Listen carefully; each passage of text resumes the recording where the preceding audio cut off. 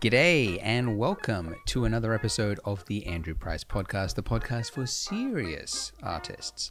Today I am joined by Erindale. Erindale, if you don't know, is a senior procedural artist at Unity and also a YouTuber creating tutorials on geometry nodes, simulation nodes, and all things procedural. You may have already seen Erin's work on this splash screen of Blender 2.93. It was the flowers sitting in the sunlight that was made entirely using geometry nodes, which was the new feature of the time. Erin just launched a new 3-part course for learning simulation nodes in Blender, and I have tried it myself and it is great, and has generously given all of you a 50% coupon code. You just have to type in Blender Guru, no spaces at checkout, and you can get that. Calling it out at the start there because it's mentioned way later in the podcast. In this podcast, we talk about how Erin got started in 3D, why maths and programming was actually a challenge earlier on in Erin's life, but why it all clicked with Blender. We also talk about AI, of course, and whether that might help or hurt in the future. Erin's advice for getting started in geometry nodes if you've been wanting to, but you find it daunting. Knowing when to use procedural versus manual, and also what Erin does at Unity, which is Erin's full-time job, believe it or not. So without further ado, here is a wide-ranging conversation with Erindale. All right, Erindale, do you want to maybe start by telling us how you got started in 3D? Sure. So I started when I was pretty young. I have an older brother who's 5 years older than me, and he was always into like art and technology, like resistant materials at school. And when I was at primary school, so I was 9, 10, 11, he brought home Photoshop 6, I think, like not CS6, like 6, and Pro Desktop 2000i, which was a piece of CAD modeling software. And I thought these were magical growing up, so I always wanted to make stuff. I was like a very compulsive maker. And then suddenly finding that I could make anything like with no material limitations was just crazy. So I got into doing like a lot of CAD stuff and making, it's kind of like Fusion 360 for kids these days, but it was back then. And then, yeah, I had a friend he went on to work for Facebook Meta actually, but at the time we were at primary school together and he was like really into coding, like doing DOS prompt stuff as a kid. And then when we joined secondary school, we wanted to make a game together. I was still using CAD tools, which obviously they don't produce meshes you can put into a game.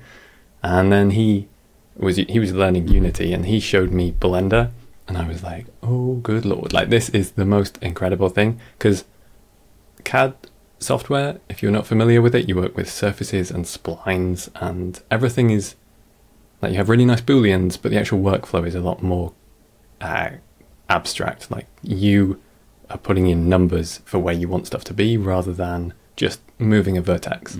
So it was incredible to find that you can actually just push a mesh around. And then Andrew obviously found your tutorials pretty quickly back then. This was like 2008, 2009. So way back on your old Blender Guru website. Wow. Yeah, I remember following like a tire making a wheel tutorial, and you had like a bunch of That was my very first one. Yeah. Oh, was it? Oh, that was the first one I took. My first ever tutorial. Wow, fantastic. No way. Okay, cool. So I've been following you for so how old were you at this time? Oh man, 13? Yeah. I want to say. So yeah, I'm 28 now. So Blender, you said 18? 13, 1-3. Okay. Yeah. So I've been using Blender for more than half my life now, which is kind of crazy. But it became like such an identity thing for me, I think. Because it was just like, oh, you want to express yourself, you want to make an image, you want to make art, you want to create something that you can then draw over later, or whatever that might be. Like that was always Blender for me. And then when I finished secondary school, I went to university to study computer visualization with animation, and I dropped out so fast. I just did not like the reality of like the formal 3D education, and they were like, you got to learn Python, you got to learn systems and formatting, and you got to learn all of this stuff for VFX and visualization. And I was just like, not interested. I just want to make art. So yeah, I dropped out of that and was like, never touching a computer again. Wow. I never want to do anything with it. I'm giving up on Blender. I'm giving up on everything. And I went and retrained as a cabinet maker. So I was then just working with wood. Like that was just my thing at that point, which was great. It was a nice little holiday. I have like a proper furniture making qualification, and we were building like all of this fine furniture for. There's a place in the UK called the Cotswolds. It's where like London bankers have second homes in the Cotswolds. It's a really lovely part of the country, and we'd make furniture for people who, I think that they'd buy a rundown mansion for like 3 million, and then they'd put 10 million into doing it up. And you'd just be making these like weird bits of furniture for them. I remember once we did like this, it was like a beach hut style furniture, but it was all in like it was like a TV room, playroom in the middle of this house, like a massive mansion with these beautiful oak floors. And then we just had to do one room that was just like reclaimed timber. It was very strange, clearly the mind of like a rich person, but a very different direction. That's wild. And then after a while I was like, actually, instead of making this, I should design this. So I went to university to study interior design instead. And then during that course, I started getting back into visualization for architectural visualization, because all of my schemes, I had to make images of them somehow. I had to show them off. So I was like, oh, well, I know Blender, so I'm going to make all of my interior scenes and all of my visualization in Blender. And I basically relearnt Blender at that point. This was like 2017 to 20 I did that course. So graduating into the pandemic. So there were no interior design jobs. One of my mates was like, oh, do you want to work in this TV commercial with me? You know Blender. And then I basically just stayed in 3D at that point. So I did freelancing for a while. Got really into proceduralism. Proceduralism is it's just such a different way of working. I think it's really alluring as well, because you can start, rather than needing to come up with a really beautiful thing that you polish and you make it become something, you can start thinking of things in terms of rules and relationships, which is a very different way of thinking about your 3D model or your environment. But you can create things. I don't know, it's just, I'm trying to like put this into words now. It's like if you build a gun and you're making the mesh of a gun, that is one experience where you're just making the explicit thing. You've designed it, you know what it wants to look like, and you put it together, and that's what it is. When you're doing it based on rules and relationships, you have to really understand the formation of that object. And then it also means that later on, you can just swap parts out, and it's always going to work. You can swap a silencer for a muzzle brake, or 2 different scopes, or whatever that is. But then, extrapolate that to entire buildings or things like this. I think the first time I did proceduralism, or like what really got me into it, I was working. I interned with a retail design company in Manchester, and I was designing kiosks that go up in the middle of shopping malls. So, when people want to sell you car insurance from a kiosk, and so we had these layouts that were like, you got to make something that's it's based on the number of units, like cupboard units, that they're going to place around this kiosk. And you would have like a certain number, so it would be like a 2x6 kiosk or a 5x8 kiosk, and it would be in terms of the number of cabinets. And as I was putting these together, and I was like, I have to put together like 10 different options and pick one of them. And then I sort of realized, like, if I could just randomize this on a computer, then I could generate all of the permutations, and then I could use my brain as a human, as a designer, to pick the one that I like the look of. So using a computer to do like the reductive reasoning, where it knows everything and can filter down, and then using my brain as like associative reasoning of being like, well, I like this one, so then I'm going to think about this, and then that's going to go to there. And you sort of, the way I think of it, like human brains think forwards. So if you're going up a tree and it branches outwards, whereas computers think backwards. So they're starting with every option and they filter down towards a single solution. So that's interesting. I never thought of it that way. That's very true. If you're doing design stuff, you can sort of leverage that a little bit to get computers to do the bits that they're really good at and get your human mind to do the bit that you're really good at. And then you just sort of meet in the middle with solid options. So that was my first thing with proceduralism. Interesting. So I was trying to learn was that. this when geometry nodes came out that that's what you meant by proceduralism? This was before. Ah, right. I was using one called Sverchok, which is a Python-based add-on for Blender. It's excellent. Yes. It's not very widely used. In engineering and architecture, people often use one called Grasshopper, which is an extension for Rhino, which is a CAD software. It's very good at what it does, and it's been extended a lot, that software. So if you're building architectural stuff, you'll find a lot of people using Rhino and Grasshopper. Sverchok, yes, I believe, is Russian for grasshopper or cricket. So it's really? It's basically they basically just remade it inside Blender, and so that's what I was using originally. That's interesting. And it's got a very standard workflow. But no, sorry, you go ahead. Sorry to cut you off. The lag here is incredible. But is Sverchok still needed now that we have geometry nodes, or does it do things that geometry nodes can't?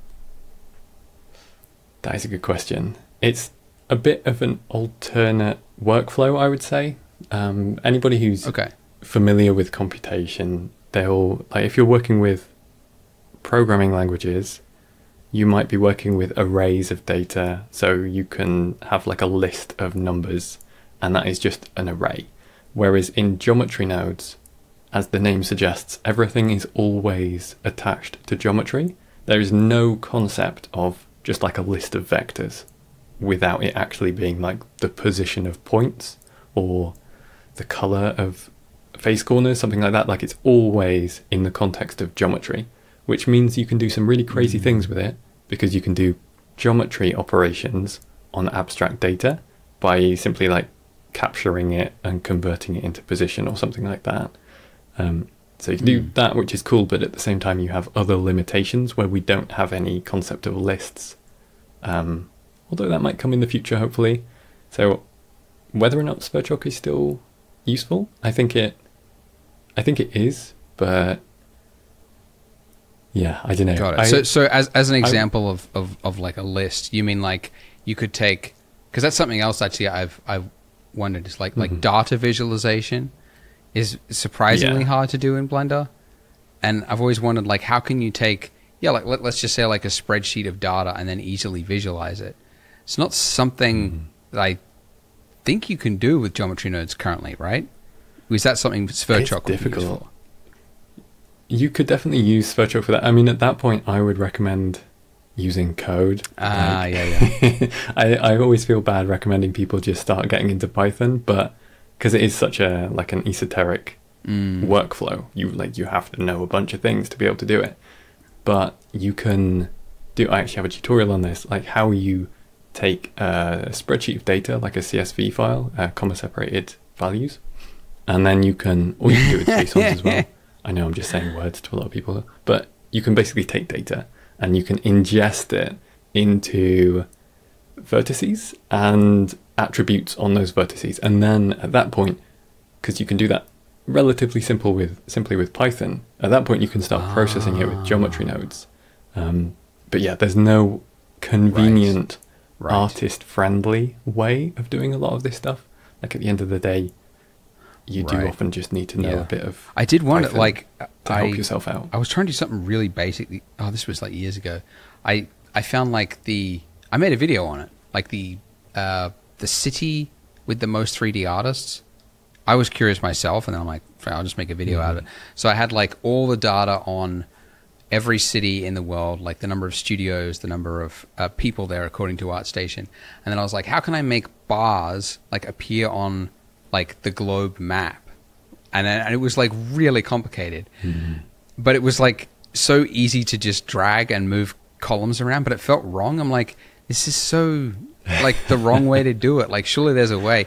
And I thought like that, there's an opportunity there for a programmer to create an add-on that lets you basically import a spreadsheet or a CSV or something, even if you're just dragging it into a text file, and then convert that into something. Because so many news stations, YouTubers that are like doing history and educational videos, they're all using Blender now, and all of them have this problem. I was talking to a really big one at this convention a few months ago in Alabama, and he makes like documentary videos for YouTube. Everyone would know him if I said it, but yeah, he's using Blender, and like every time they do it, they're using After Effects because they can't figure out how to get the data into Blender. And it's like, yeah, I wish it was easy. Oh, really? So yeah, they're using this janky old school After Effects method that's obviously not very flexible. But anyways, a whole side tangent. Yeah. Anyway, sorry, going back a little bit, I was actually surprised when you said that you went into computer science? Oh no, you studied 3D at university. Computer animation. Okay. And you dropped out because of, by the sounds of it, it was the Python aspect. Was it? What was the reason you dropped out again? Yeah, I was really bad. I was like okay at maths at school. I could do the maths that was taught, but I was learning it very much parrot style. I think people seem to think that I have like this enormous wealth of maths knowledge, or like I'm a really savvy computer scientist. I am not at all. Really? Like, wow. Because I would have thought that. I really do not know. I think people, just learn shaders. That's what I would say to people. Learn shaders. If you're worried about not knowing maths and you want to get into proceduralism, or you want to just expand your skill set to be able to use proceduralism, you're like, oh, I don't know any vector maths because it wasn't taught in school. I don't know any vector maths either. I couldn't tell you how to calculate cross product if you gave me pen and paper. I couldn't do it. But I can tell you visually what it looks like. And that's all you need to know. If you're a 3D artist, or an artist of really any kind, and you're wanting to start using maths, think of it in terms of Photoshop brushes. That's all the maths functions are to me. Like using a vector math length, that is your soft round brush. And if you put a threshold on it with like a compare node, now you've got a hard round brush. Or if you want something that does repeating gradients, and you've got a gradient, then you can use the modulo function, which I only found out after maybe 3 or 4 years of using it, what it actually does, which is returning the remainder after a division. But to me, it's just the thing that makes repeated gradients of a size that you tell the modulo. Like if you do modulo 2, it's going to go 0, 1, 2, and then it's going to restart 0, 1, 2. So you can just think of it like brushes. That's what I do. It's all 100% visual, and I'm just combining those visual elements into something else which is visual, because ultimately we're artists working visually. So yeah, the maths, I'm not too hot on it. Like I can do a little bit of Python now with the help of ChatGPT, but I'm not like, I couldn't sit down and write you entire software. Like, and I don't know coding conventions. I can get by. I can read it logically, but yeah, in terms of building your own systems, I do it 100% visually. And I think that surprises people. I get so many messages being like, oh, what maths textbooks should I buy to get into this? It's like, don't waste your money. Interesting. So you were able to learn what in the case of Modulo is doing just by seeing the visual output of it. Mm-hmm. Yeah. You eventually infer the information about what it's doing just by seeing the result of what it's doing. Yeah.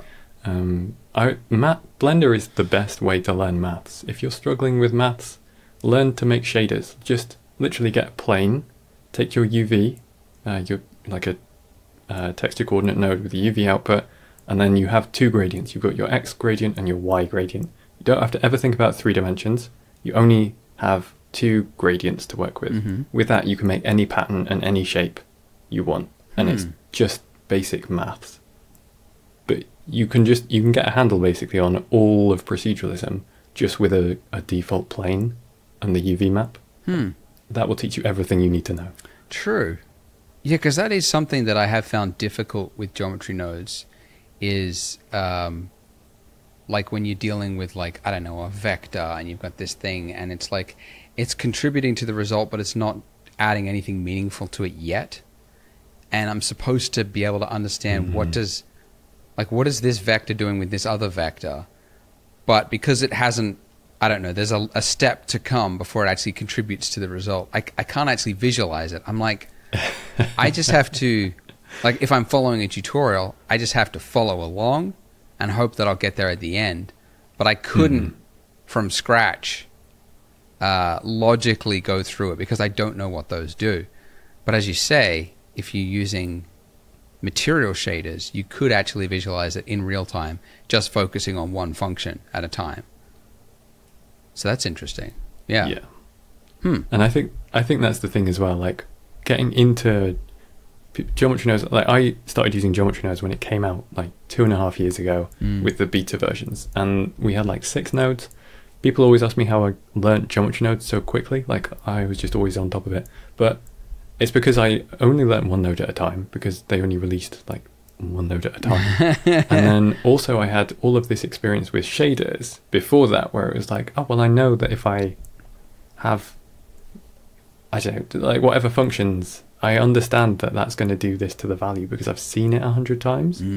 So as soon as, because it is more abstract when you're actually working on geometry, you can sort of see it a little bit, but when you're actually just working on like a flat plane and you're moving colors around, it is so quick to understand what is actually happening with those values because it's just, you can see it immediately. That's true. Wow. I have to try that now. Didn't think to do that, but yeah, it makes sense. It's the same maths. It's really the same maths functions as well. Just making patterns. Oh yeah. Oh nice. Oh, cool. Okay. Okay. So that was. So you had been using material shaders. You had maybe a little bit of help there, but then basically you've been just trying it out to see what each node does as it's been released, so that you can use it. Yeah. Right. Got it. Yeah. Interesting. I mean, geometry nodes is a big thing now, but it's still relatively small. Like people, if you sit down and you learn Houdini right now, like that's an industry standard software. It can do a lot of stuff, but you have such a mountain of stuff ahead of you if you just want to go and become a master at Houdini. Like that's not a 1-year thing. That's like a 5-year hardcore study thing. If you learn geometry nodes now, you could sit down and reasonably be like, you could know everything after a month. There's not that many nodes. There's not that many workflows. So it's still at a point now where you can become very good, very fast at geometry nodes and learn to understand it very quickly. Interesting. Because I'm surprised to hear you say that, because I feel like looking at geometry nodes, I'm like, damn, I would need years to understand what all these do. But you're probably right. Compared to a beast like Houdini, it is relatively small. It does feel like, though, recently, like, every release, I'm looking at, like, what are the new geometry nodes? And it feels like there's, like, a dozen with every release. And I'm like, is there more to come? Have they almost finished it? I don't... What do you think? Is there more to come? Oh, man. No. Not even close. Like, so I think part of the problem with how it is coming across at the moment is because a lot of the development at the Blender Foundation is led by the work by the Blender Studio. I don't know how many people know this, but like, if the Blender Studio is working on a film and they need a certain amount of tech for example, in the last Blender film, they wanted the facial hair and the hair for their character, and they were like, let's do this with geometry nodes. Yeah. And so that is why in geometry nodes, they pivoted and they started doing all of the hair stuff.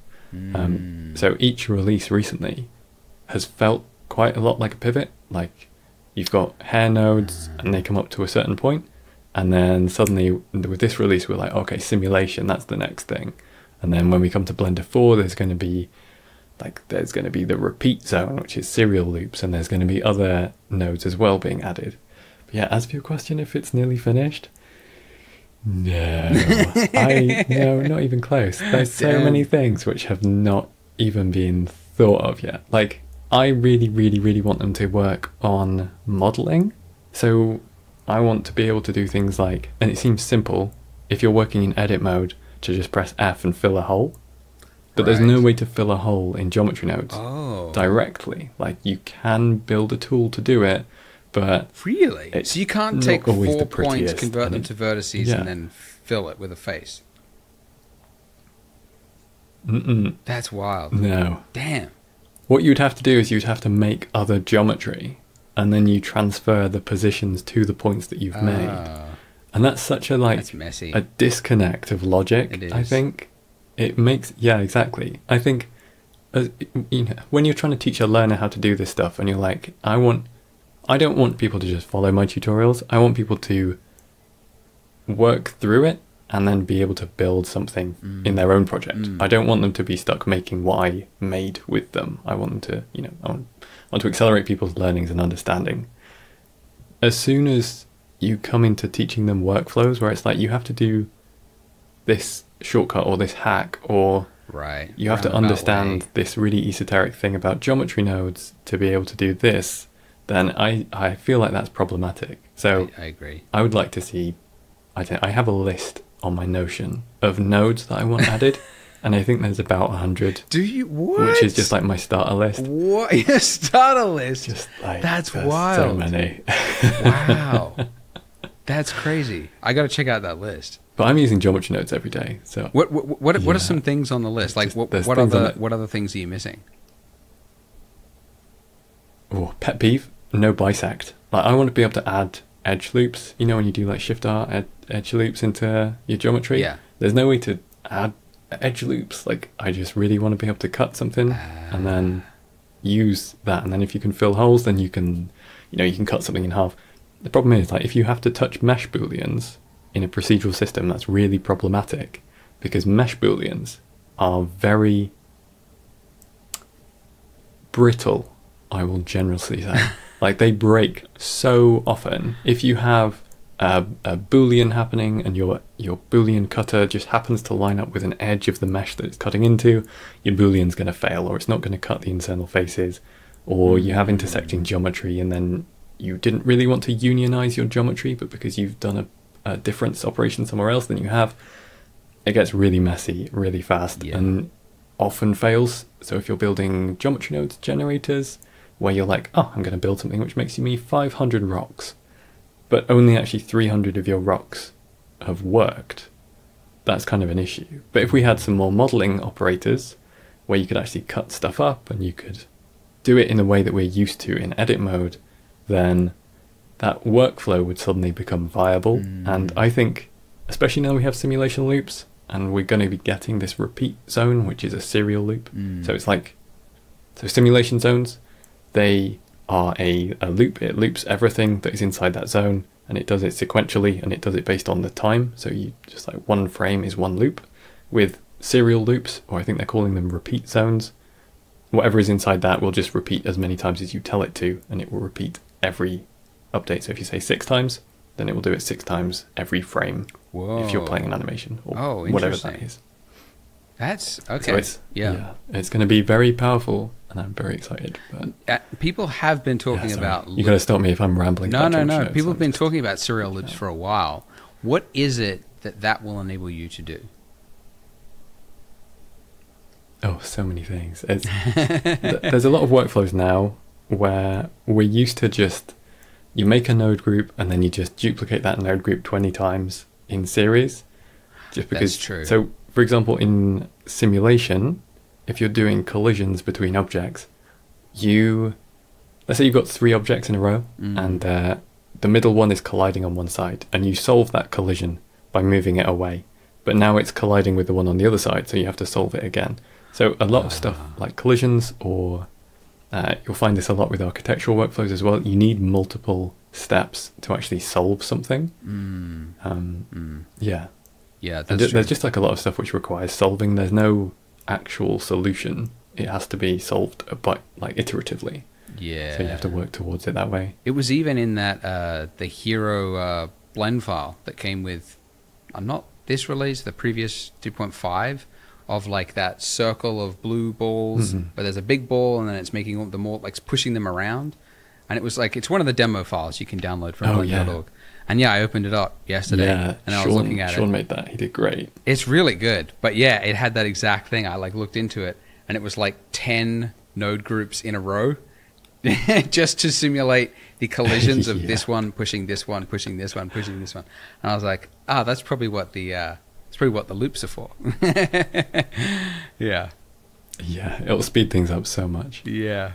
So on that note, because I was dabbling with it yesterday, hitting my head against a wall.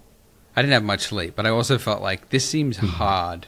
It seems unreasonably hard. I'm like, is it just me? So I was like talking on Twitter. But yeah, one of the other things I realized is like, it is hard to invest time into learning it when the workflow is going to change when there's a node that does that thing. Do you know what I mean? Mm-hmm. Like if there's 100 odd nodes to come, definitely. If I learn this workflow that does this thing that gets around the fact that geometry nodes can't do it currently, all that's going to be redundant, I guess. Mm-hmm. At some point, at an unknown priority list, it's hard to say, going to get isn't to it? it, you know? I think with a lot of these, a lot of the workflows. So there was a big change between 2.93 and 3.0 when they completely rewrote how geometry nodes works, and I think that has rattled a lot of people because it's like, oh, maybe it's going to completely change again. It's never going to change again. I mean, never say never, but I'm confident that they're not going to change the current paradigm that they have with fields and all of it, because it basically works. Like, you can think about geometry nodes in the same way that we think about shaders in terms of building the logic. So it's a very like, once you know it, it's intuitive. The only issue is that we're short of nodes that would get you straight to a solution. So that's what you're saying, right? Like, why learn the hack when we can just wait for the actual solution? But then how long is the solution? Is a valid point. We don't know. However, and if you need the work, like if you need the result now, that's right, exactly. I think as well, like you're going to get into thinking about proceduralism, which is its own skill set, I think, and also learning geometry nodes now, while it's still relatively small. I remember I was telling this to people last year, like, learn geometry nodes while it's small. Obviously, it's now bigger, but in 12 months it's going to be bigger. In 2 years it's going to be even bigger. Yeah. So I think learn the basics, like pick up the foundations now before it gets too confusing with all of the extra noise around it. And also a lot of those high level things that you're thinking are going to be node groups, like assets, group assets. So the actual core nodes in geometry nodes, they've basically committed to all of the things that you can do with like an atomic node, like a single node. That node has to be super low level. As soon as the node does multiple things, it should be multiple different nodes. So when you have like the hair nodes, and they're quite a high level thing, being like, oh, let's make this type of hair, then you can actually tab into it and it's a node group. And there's all of the maths is going to be exposed inside there, and you can customize it to whatever you need. Right. I still say learn the low level stuff because you want to be able to control it. That's true. I was thinking this yesterday, like, in a way, it's got the same problems that Substance Designer did, in that it's basically it's math. Substance Designer, for those who don't know, is just it's procedural texturing, and every release they were very good at identifying that artists found math challenging, and they wanted tools that they could just use to do very simple things. And so they came out with, basically, like, I guess we would call them node groups that it just comes with. So every release of Substance Designer, there was a bunch of new node groups that do very simple things. Oh, sorry, not simple. Like, to the artist, it's simple. Like, they would just have like one slider, and it would look like it's changing contrast. But then if you tab into it, you can see this whole like math chain where it's doing really complicated things to retain values and not, and it's, but to the artist, it's just one single slider. And that was really helpful to get Substance Designer off the ground because artists loved it. But if you needed to tweak it and go in there and do every single little thing, you could. Do you know, is that planned for Blender? Are they planning to introduce like node groups with Blender? Yeah, definitely. So there's already the hair assets. I mean, I definitely could be wrong about this, but I'm pretty sure that Blender now ships with default node group assets, and you can pull them in. I haven't actually checked the asset library recently. Maybe you have to download them separately, or maybe it's an add-on or something. But yeah, having the default assets with Blender as high-level node groups, and like you're so right about being able to go in and like tweak stuff if you need to. That's so important. As soon as you have a little black box that does almost what you want, but not quite, that is so frustrating. And then knowing that you have to rebuild it from scratch with math nodes. Like if you have something which is 99% right, and you just need to go in and like just make a small adjustment, that is such a huge time saver. And as well, like for people who are not particularly technically minded or technically inclined, being able to read something that exists is a lot easier than trying to make something from scratch. Very much so. So if you can just, you don't need to know the entire node workflow, right? You can just be like, oh, well, this is too bright and there's an add there, so I'm just going to tweak that. And then it's like, yeah, you're doing so much less of the labor of it. Yeah. And by the way, you are totally right. I've flubbed. Blender does come in the asset manager. It comes with hair node groups. I thought those were like hair presets that would appear in your modifier stack, but I just dragged it in, and it is exactly what I was talking about. It's a node group that does complicated stuff with sliders. So that's fantastic. That's great. I'm glad that's been done for hair. Yeah. Yeah. I think we'll just see more and more of those come in. That'd be great. I think that's the way it's going to be. Yeah. Over the next kind of 5 years, there's going to be, because it's not artist friendly, and this is something that I talk to my art friends about a lot, is how weird what we do is. Like it's so strange when you think about it.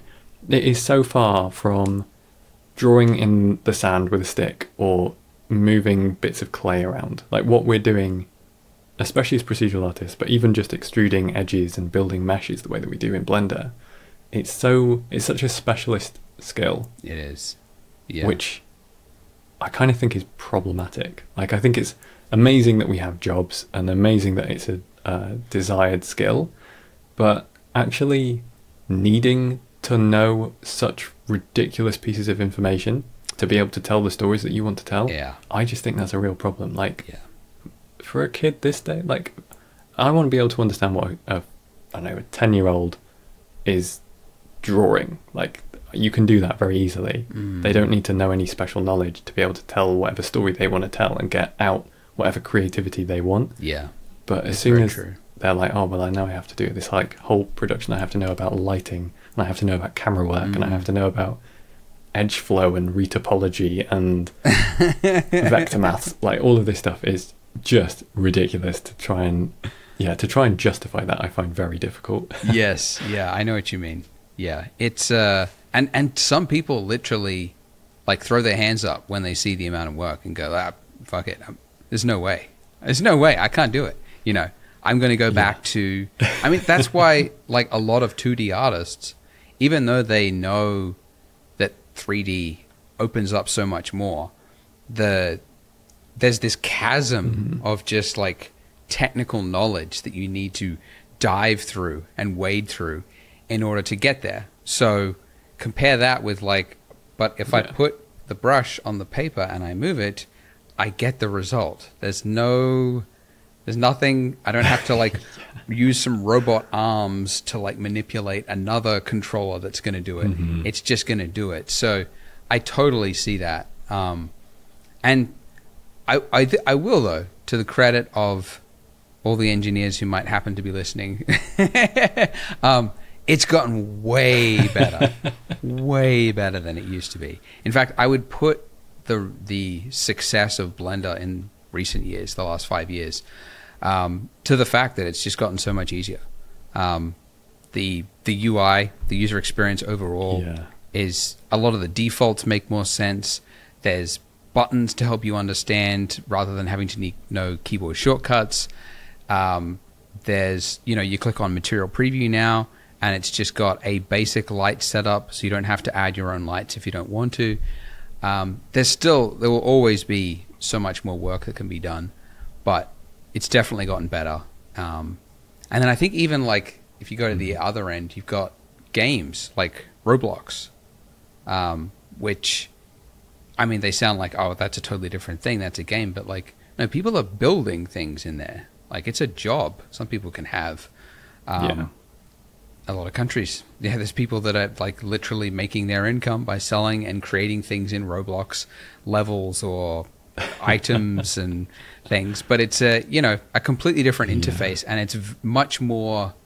Yeah, it's like, I guess in a different way, it's like you've got Windows, right? Maybe that's Blender. You've got Linux. Maybe that's like, I don't know, fucking Houdini or some like old school. And then you got like Mac, right? Where it's like, that's more like Roblox, where it's very limited. You can't do everything you want to do, but the technical aspect is vastly reduced to almost nothing. In fact, actually, I don't know if you saw like the latest, what was it, GDC? Unreal announced, was it like the Fortnite editor? I don't know if it was announced or if it was already there, but yeah, it's basically, it's tapping into that, like the Unreal Engine for Fortnite thing. That's right. Building the Fortnite experiences, is that one? Yeah, and it's basically, they want, there's so many gamers who play Fortnite and they want to be able to do stuff and build their own little levels and their own little challenges, but they don't want to have to learn this very complicated Unreal Engine, right? Because it's got too much customization, too much, it's too flexible, it's got too many controls, it's too open. They want to just be able to just dive straight in and do some simple things. So they've basically created this, almost like, I guess, a dumbed-down version of Unreal Engine with very simple controls, much more designed for gamers and people who just want to get their feet wet. And then, obviously, over time, if they want to build a proper game in the future, they would have to learn Unreal Engine. But I guess it goes to show you, as you say, that 3D tools, as good as they've gotten, are still very, very complicated, and too complicated for some people. Yeah. I mean, it's nice to have the high ceiling, to be able to make whatever you want, and to, because I know that I can sit down in Blender with any image and create a 3D artifact that represents that. But that's after, what, like 15 years of working with Blender? Like, that's a long time to commit to learning a skill set. So, yeah. But at the same time, I know that I could also sit down with a pen and paper and I could draw the shapes and I could articulate that. And I guess it depends what the point of making the thing is. Like, I really love making node graphs because it scratches that part of my brain that is like doing a Sudoku or something like that. Like, it's just mental stimulation. But then there's the part of me that is like, well, I also really want to just produce nice images for people. And that, I feel like there's such a hurdle towards getting to that, so that it's like geometry nodes is probably really bad at that. Like, it's very time consuming to make one-off items procedurally. It's totally the wrong way to do it. But then if you're sculpting and they're doing all of this, then it's like, oh, you're getting back into that esoteric knowledge of like, yeah, I just want a way of kind of, like, I don't know, like natural language prompting, like that kind of, like that intuitive with 3D, like to be able to make stuff very naturally, very tactile, and then be able to express that in a way which is, yeah, like direct to people without having to do all of the rendering and the lighting and the composition and the camera work and the compositing and the color grading and everything else. It's like, oh, that's right. Yeah. So many barriers there. It is. And I think it's, to touch on AI, I think it's partly why that has found a totally different audience to 3D and 2D. Like the traditional ArtStation space, as everyone famously knows, hates AI for many reasons, but you can tell that, and they're kind of like branded the AI art bros or whatever, it's just a completely different audience. And there's really only a few actual artists I know. I think it's understated. I think there's probably more artists are using AI. They're just not talking about it. Particularly for idea generation, it's fantastic. But the AI space, I think, has found a totally different audience because it could not be simpler. Like, aside from the only thing you have to know is how to type into a keyboard. I mean, the only other step would be like, I don't know, imagining with your brain hooked up to something. But like, it's that easy. And I can understand why people would be drawn to that. Because it's total freedom to and no technical skill almost, which is really cool. Yeah. I think as well, like with AI prompting, you still need to the quality of the work that you can produce through AI. You are still limited by either luck or an art education. I think that you still want to be an artist. You still want to have a critical eye. You still want to have a good sense of design and composition and color to be able to make work through whatever means that is compelling to other people. So even if you're just prompting Midjourney, like, you still have to make decisions, make a series of decisions. And then if you're doing, if you want something specific, then you've got to be in painting and you've got to be collaging and feeding it back in and doing paint overs and things like that. So there's still there is room within AI workflows for artistry to still happen. Which I think a lot of people forget, and I think it is unfashionable to be pro AI. It is. It definitely is. But I think there's no putting a lid back on that box now. No, that's right. I was telling someone this the other day. It's like, if it was like a 50% increase in like speed of like a production workflow or something, but it had this like ethical kind of thing, people would be like, no, it's not worth it. It's too risky. This is unfortunately, it's somewhere between a 10 to 100x, performance improvement. So like, it's not going away. It's huge. And you can already see like ethical AI models. What, a year and a half, 2 years? Yeah, it's so early in the game. So it's not going away. I mean, there is, there's arguments against, and reasonable arguments you could make for like not using Midjourney, but it's not going to stop AI. There's, as I said, there's like ethical models now that have come out, so studios can just take advantage of them. Like, why not? And then they don't even have to get cancelled because of also the ethical side of it. I think is kind of a weird conversation. Like, there's very little work relative to the amount of images that exist.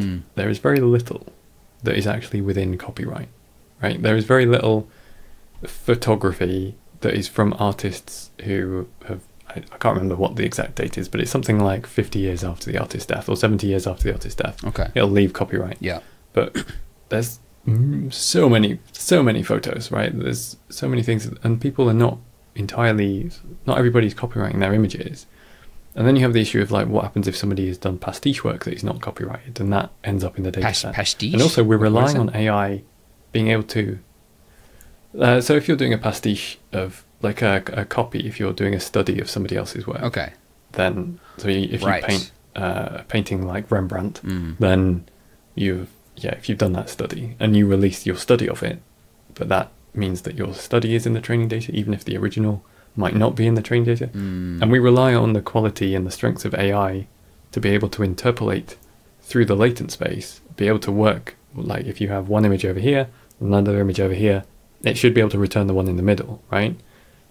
So if you remove a very small, realistically, subset of the work because it's within copyright, then we can still get to that work. Like, we can still just we can get that. Your work might not be in the data set, but you're not so original in your work, in the way that you render images, in the subject topics that you talk about, in the influences that you've grown up with artistically. Yeah.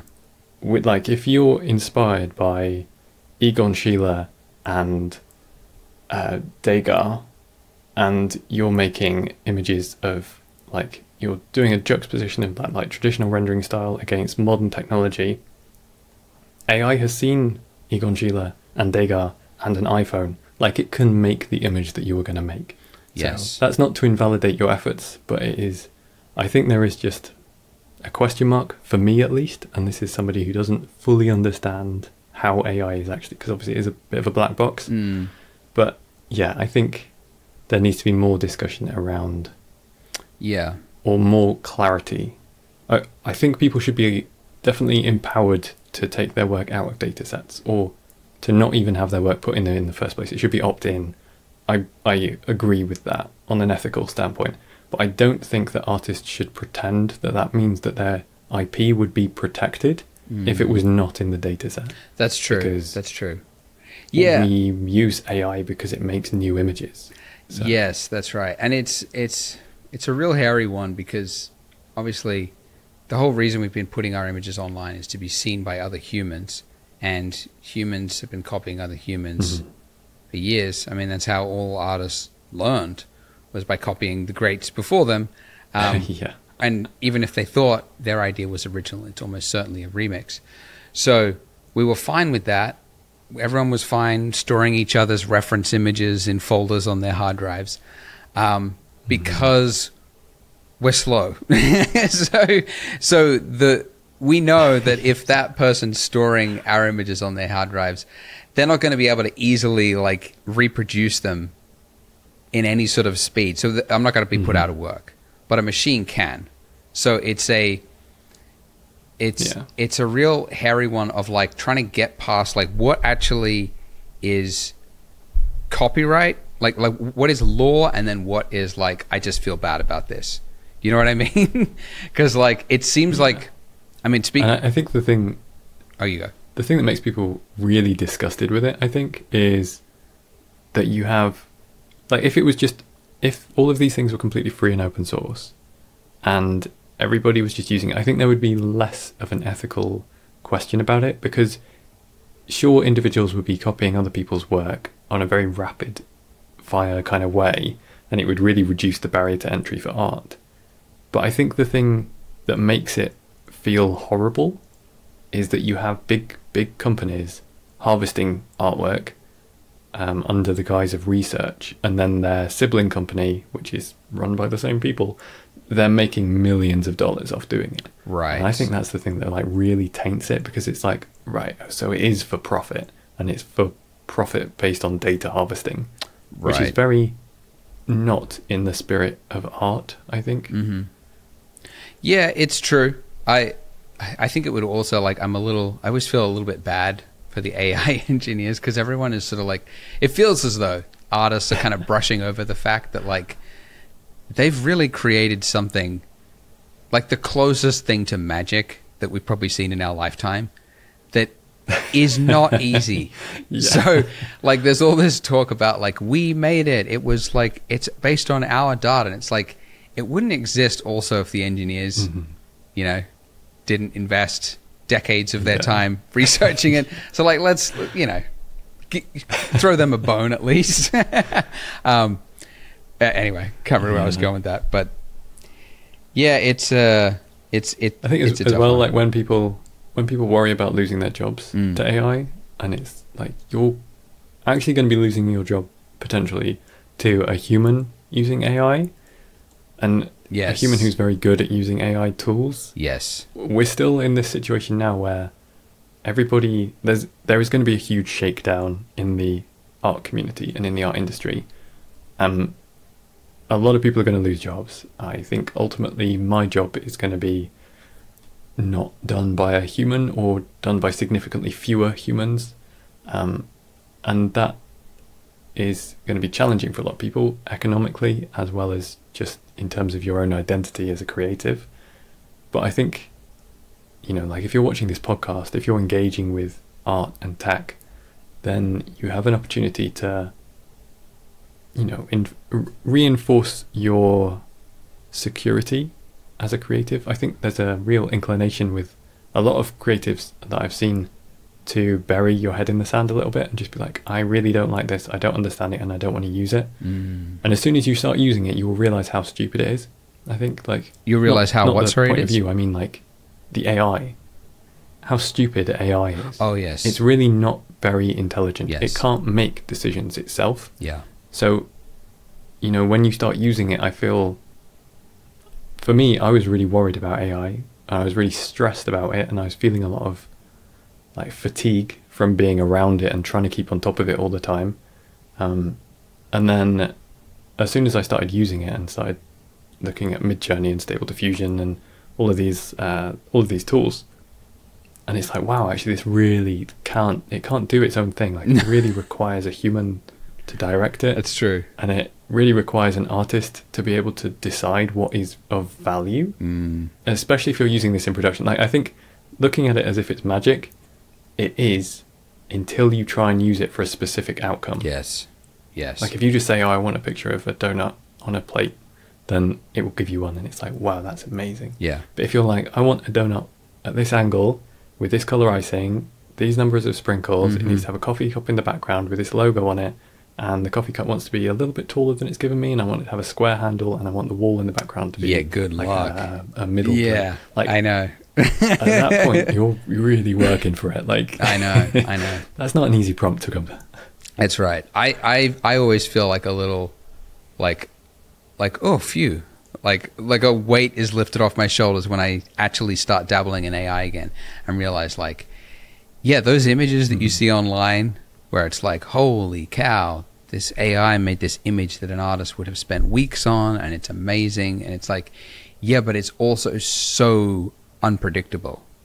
So that was like lightning in a bottle, right? They tried out just like throwing probably 500 different prompts at it, and maybe even reiterating that one prompt at the end there another 100 or 200 times, and they finally got this one. Well, that was a lot of time. One, manual effort. There was also some skill of knowing how to use the prompts, because that actually, I mean, people say there's no skill in it. And you don't need a lot of skill to get a good image, but you do need a lot of skill to get a specific image. So there is actually some technical skill there. Yeah. And then the third thing is actually the cost of electricity, the hardware processing time. And that is now actually just stacked up against doing it the old-fashioned way. Because the old-fashioned way is actually a lot more predictable, a lot more consistent. And, like, I know, I mean, for Polygon, like, we're spending, hundreds of thousands, not hundreds anymore, but 100,000 at least on production every month. And, like, we want to use AI. Like, why not use AI to generate the textures that go on Polygon or generate the models? And it's like, well, it's so unpredictable. And the quality is like here or there. It's like, it's not great, or it's sometimes good, but it's a little bit shady in this area, and it would just be too costly to fix that one little area. It's like, screw it, we'll just take a photo.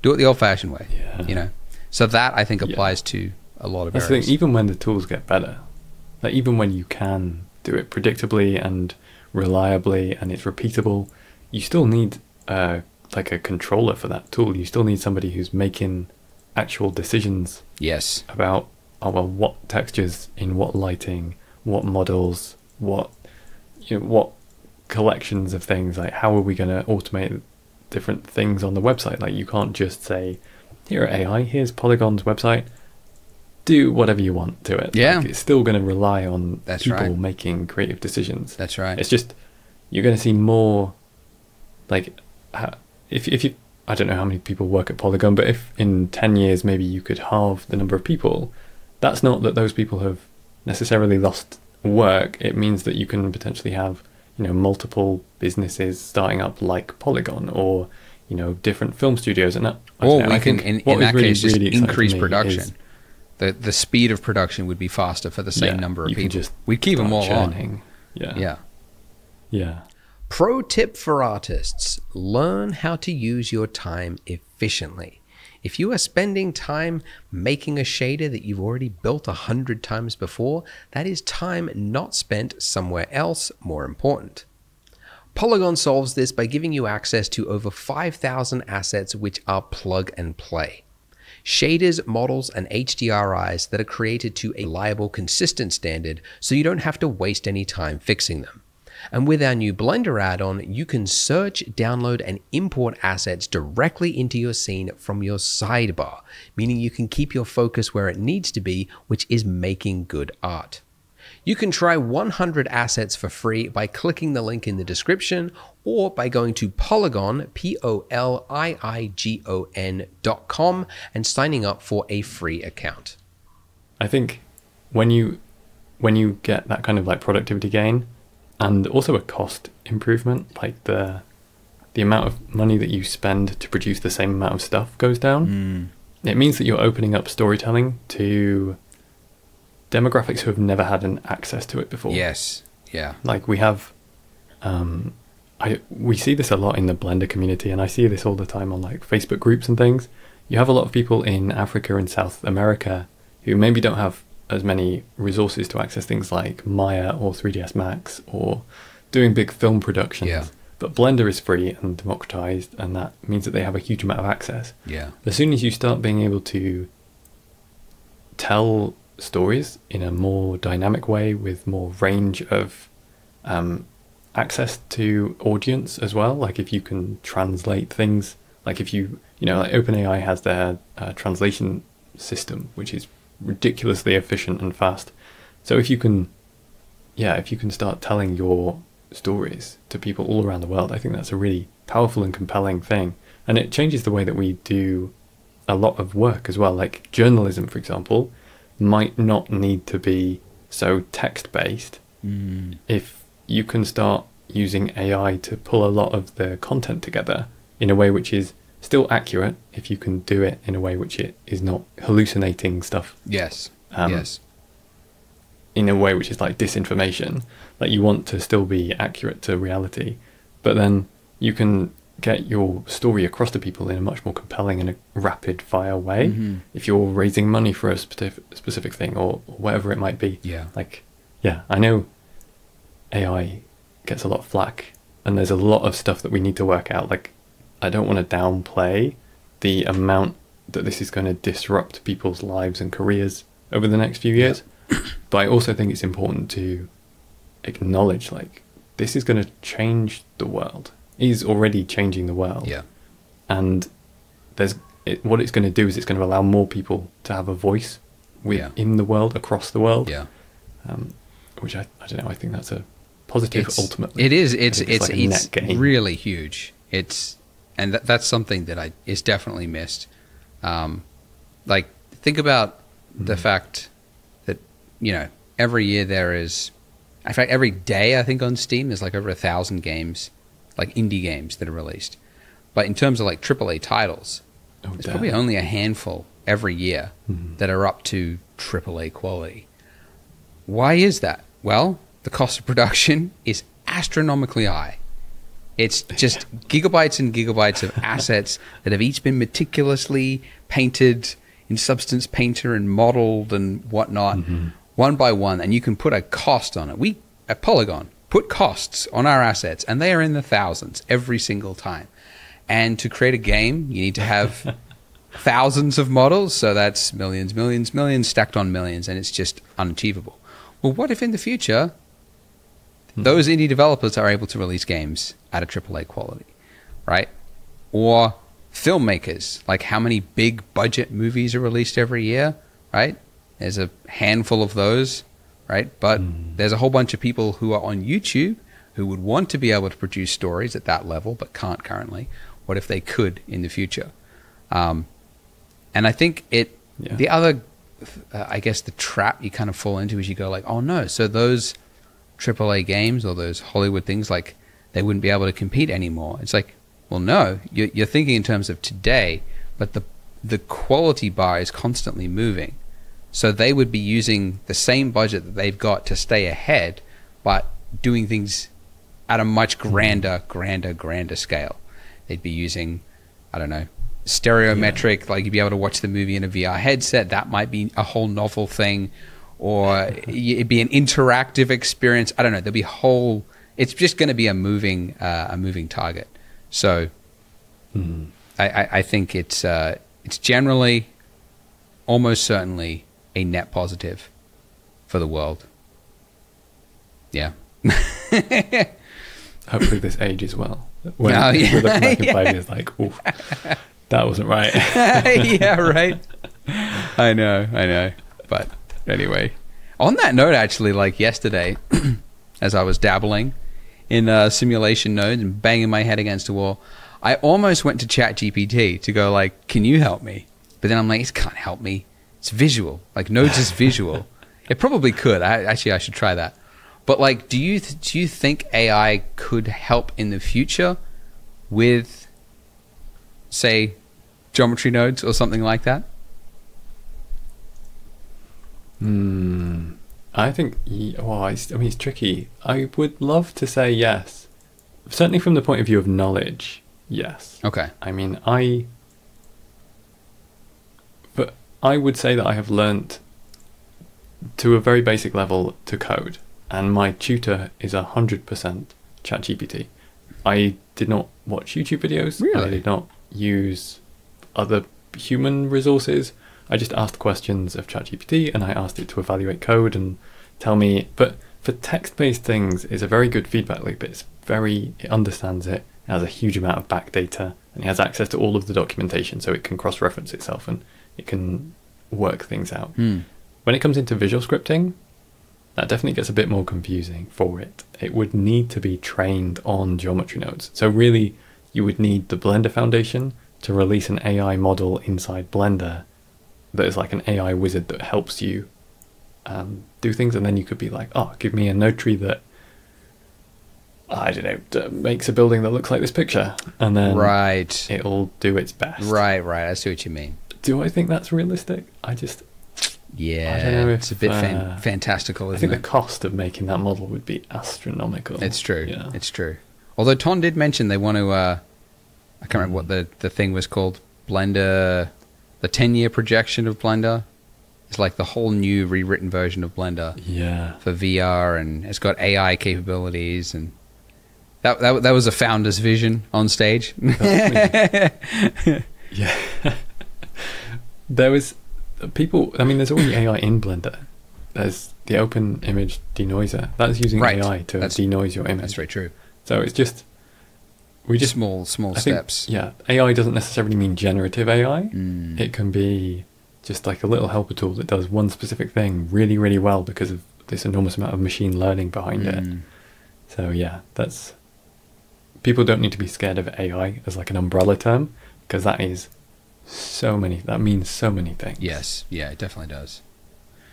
Yep.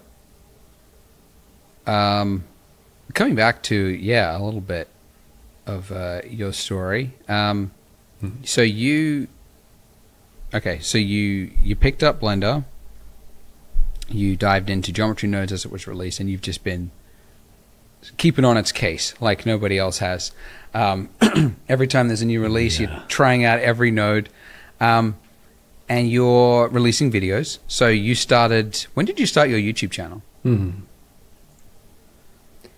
That would have been, properly for like the Blender stuff, I started that in 2020. So a few years ago, when this was pandemic, I was just finishing my degree.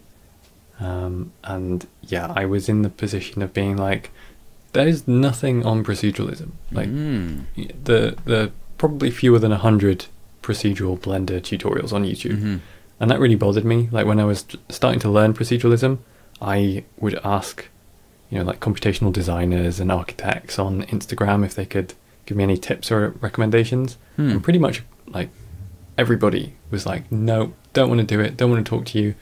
Either if you're not a student at this university that I am doing my research at, then I can't talk to you because of like the rules around sharing unfinished research, or if I wasn't in a studio working professionally with them, then they were like, corporate espionage, don't want you to know our secrets. Really? Wow. So it was like very high walls. It felt like castle walls every time I was trying to ask people.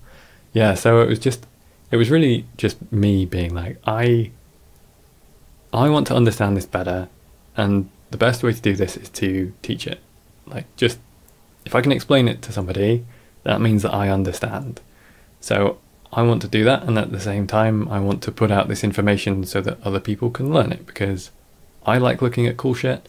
I want other people to make cool shit. So that's my selfish goal for teaching other people to do this stuff. That's awesome. So yeah, I started making some shader tutorials, and then SpurChalk tutorials, and then yeah, geometry nodes rolled around, and it was like perfect for what I wanted to do, because I was really into doing the proceduralism in Blender, and it was like, oh, suddenly Blender has proceduralism.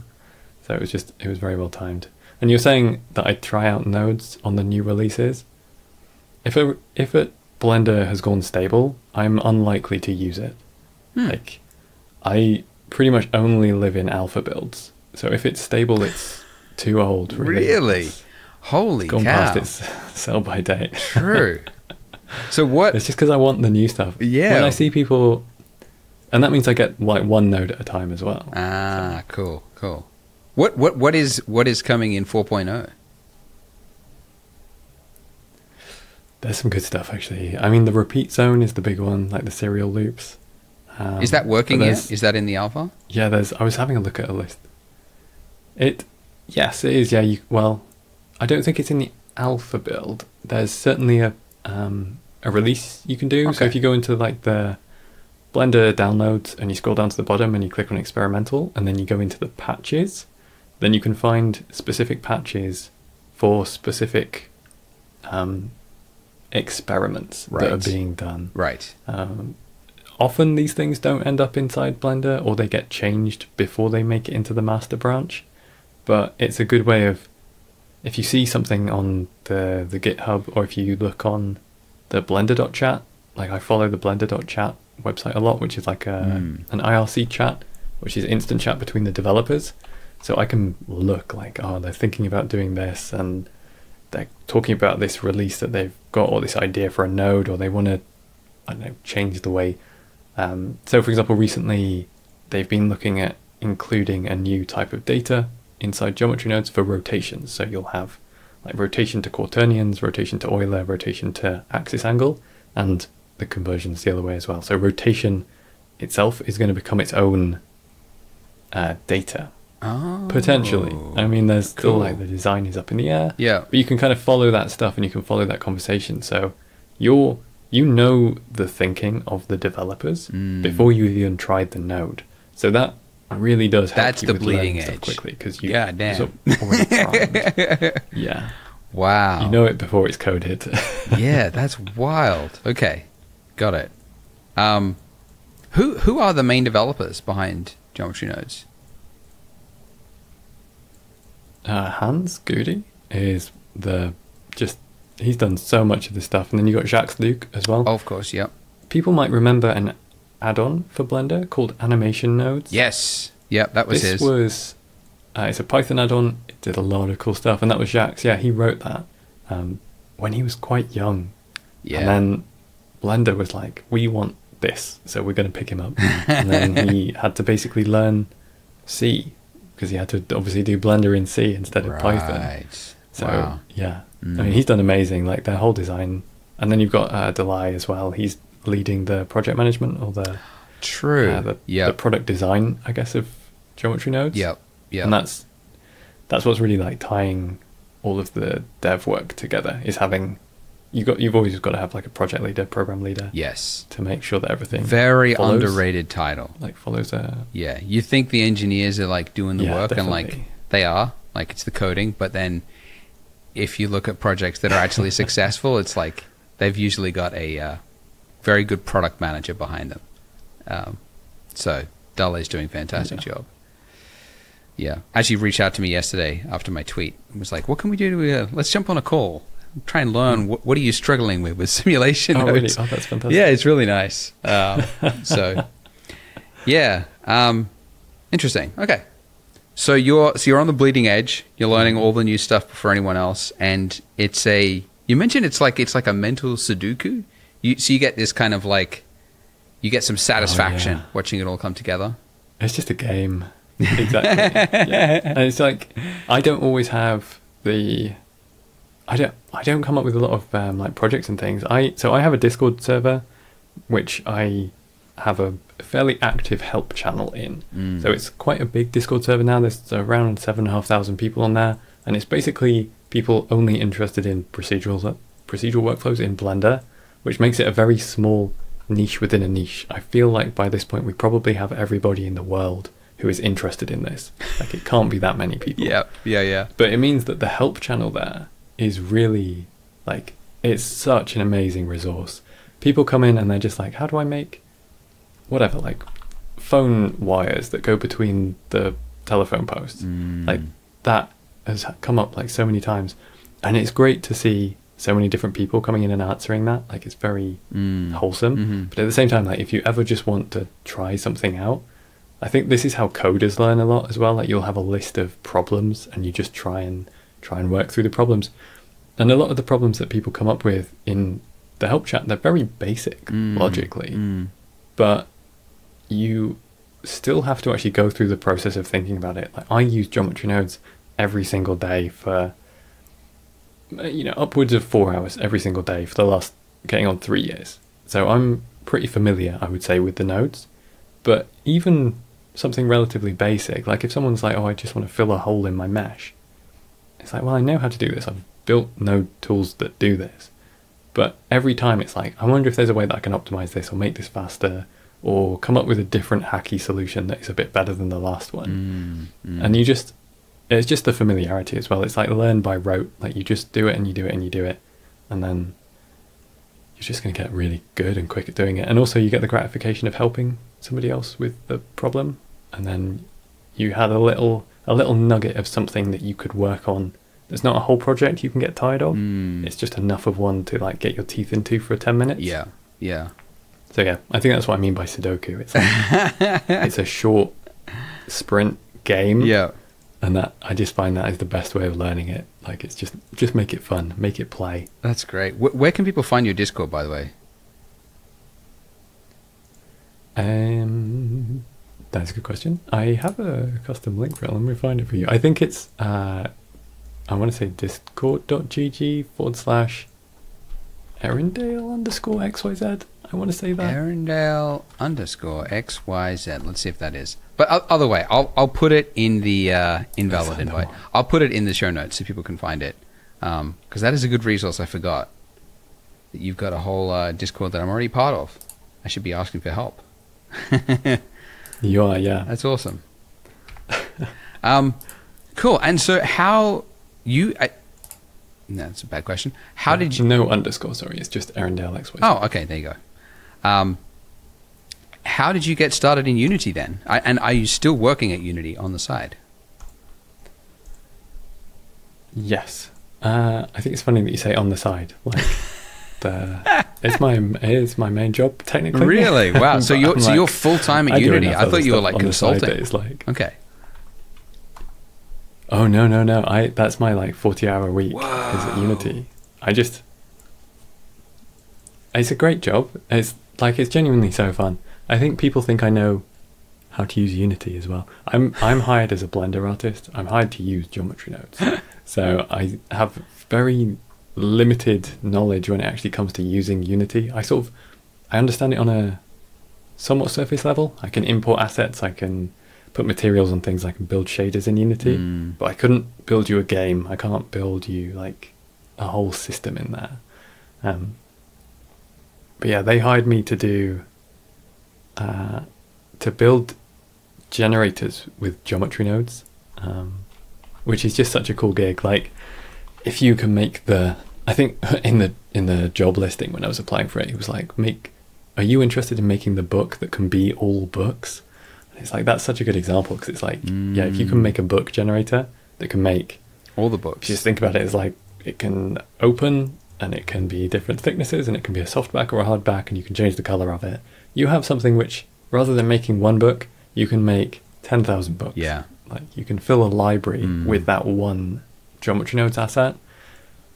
And that's just super fun to get to think about ideas like that on the daily. Like, just how would I do this? And it is kind of it's like a research-ish job. Like I get to do a lot of blue sky, and I get to be very self-directed. My boss is Bayrate. If anybody knows Bayrate, he built Gollum's face for the Lord of the Rings, and he did like Source Filmmaker. I've spoken to him. He made all of the hats for Team Fortress 2. Yeah, he's incredible. Yeah. He's the most he's just a wonderful person. Yeah. And I'm super honoured to work with him and everybody on my team at Unity. It's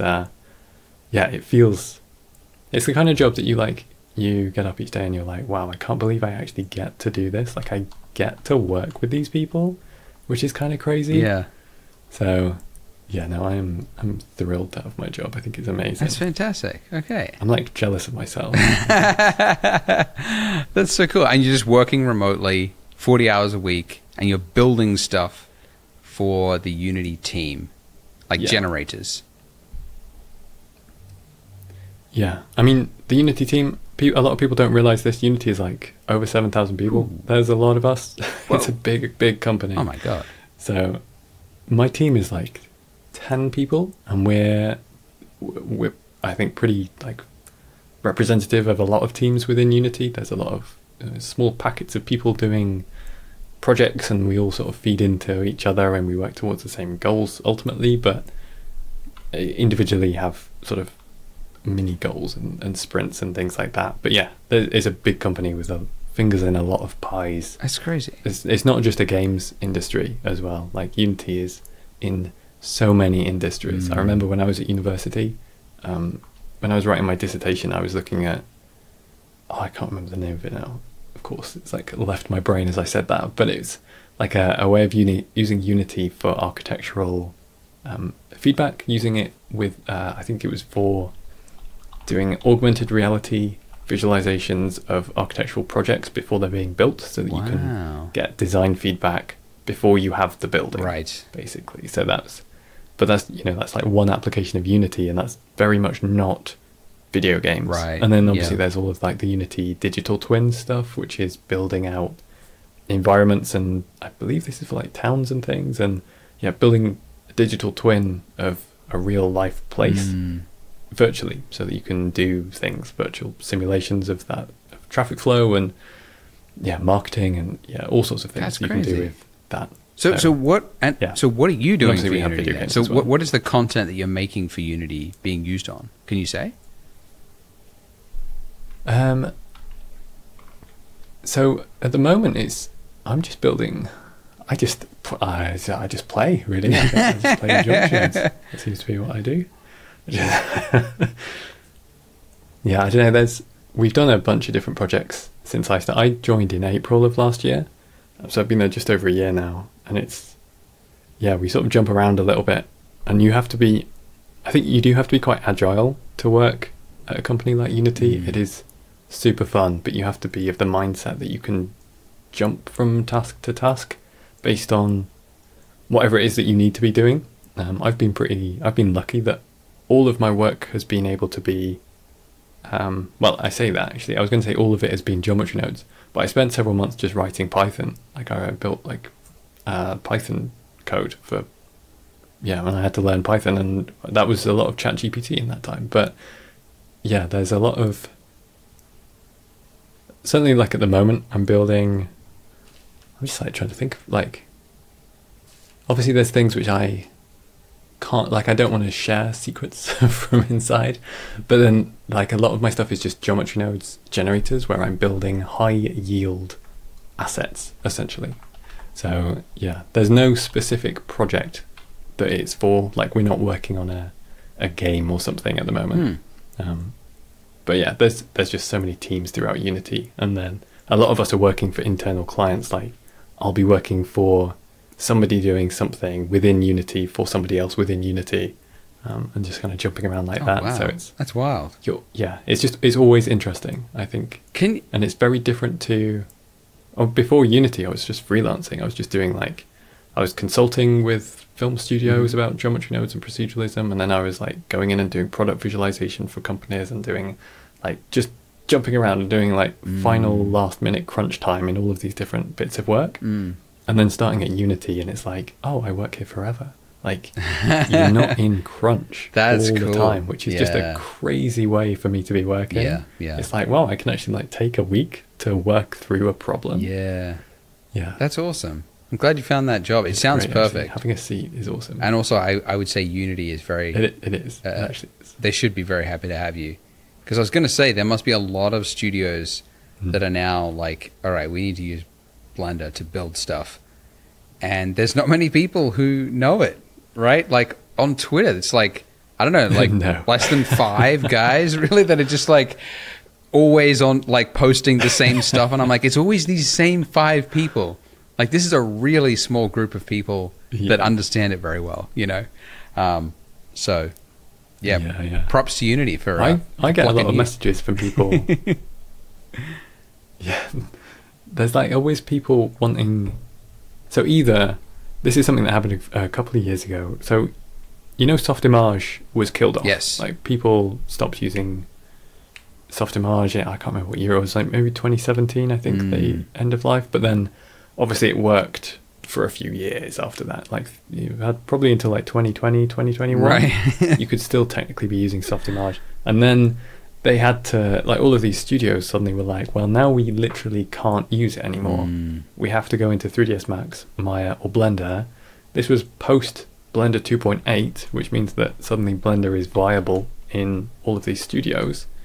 And so there was just, I had so many people, so many studios basically coming to me being like, can you either come and be our art lead or train our art team, because we need to we basically have 5 artists that we need to learn Blender to very, very quickly. So there was just a lot of people, and I think that also came from having YouTube channel. So a lot of people were basically looking for Blender educators. I don't know if you get this in Australia, but like it was a lot of UK studios were basically coming and being like, we need somebody who can teach Blender to all of these people on our team. No, it wasn't just in like animation and games either. I had architecture studios coming and being like, oh, we really want to learn Blender.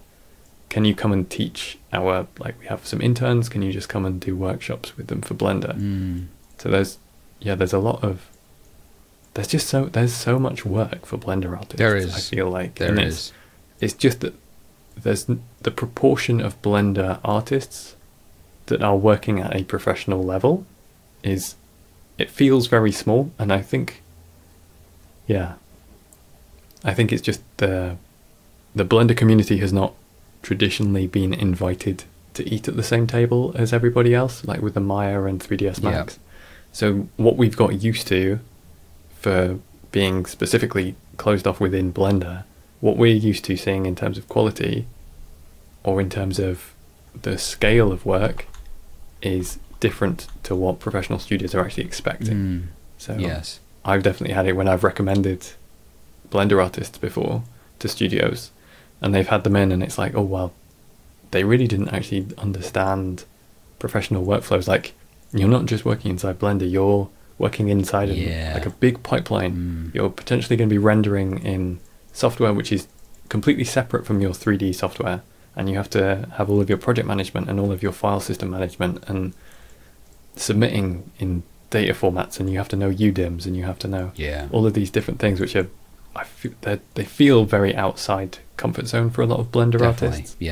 So I would agree on that. That it would be great if we have that is an area I would say as a whole, like artists that use Blender that want to work professionally could definitely make themselves more attractive to their potential employers by simply learning other software packages as well. We had someone on this podcast, Andrew Hodgson, if I remember his name, who worked on Dune of all movies, and he basically said like that should be a required skill. Like if you want to work professionally, you should be able to have at least used 3ds Max for about 7 days. Like try a project, try building something, see what the tools are called, see how to take something from that and then put it in another piece of software, because that will save the potential employer so many headaches of having to train you or having you come into the pipeline, deploy something that's just like completely breaks everything. And And he said like he gets a lot of flack when he mentions this to Blender artists because they're like, no, we don't have to, you know, use.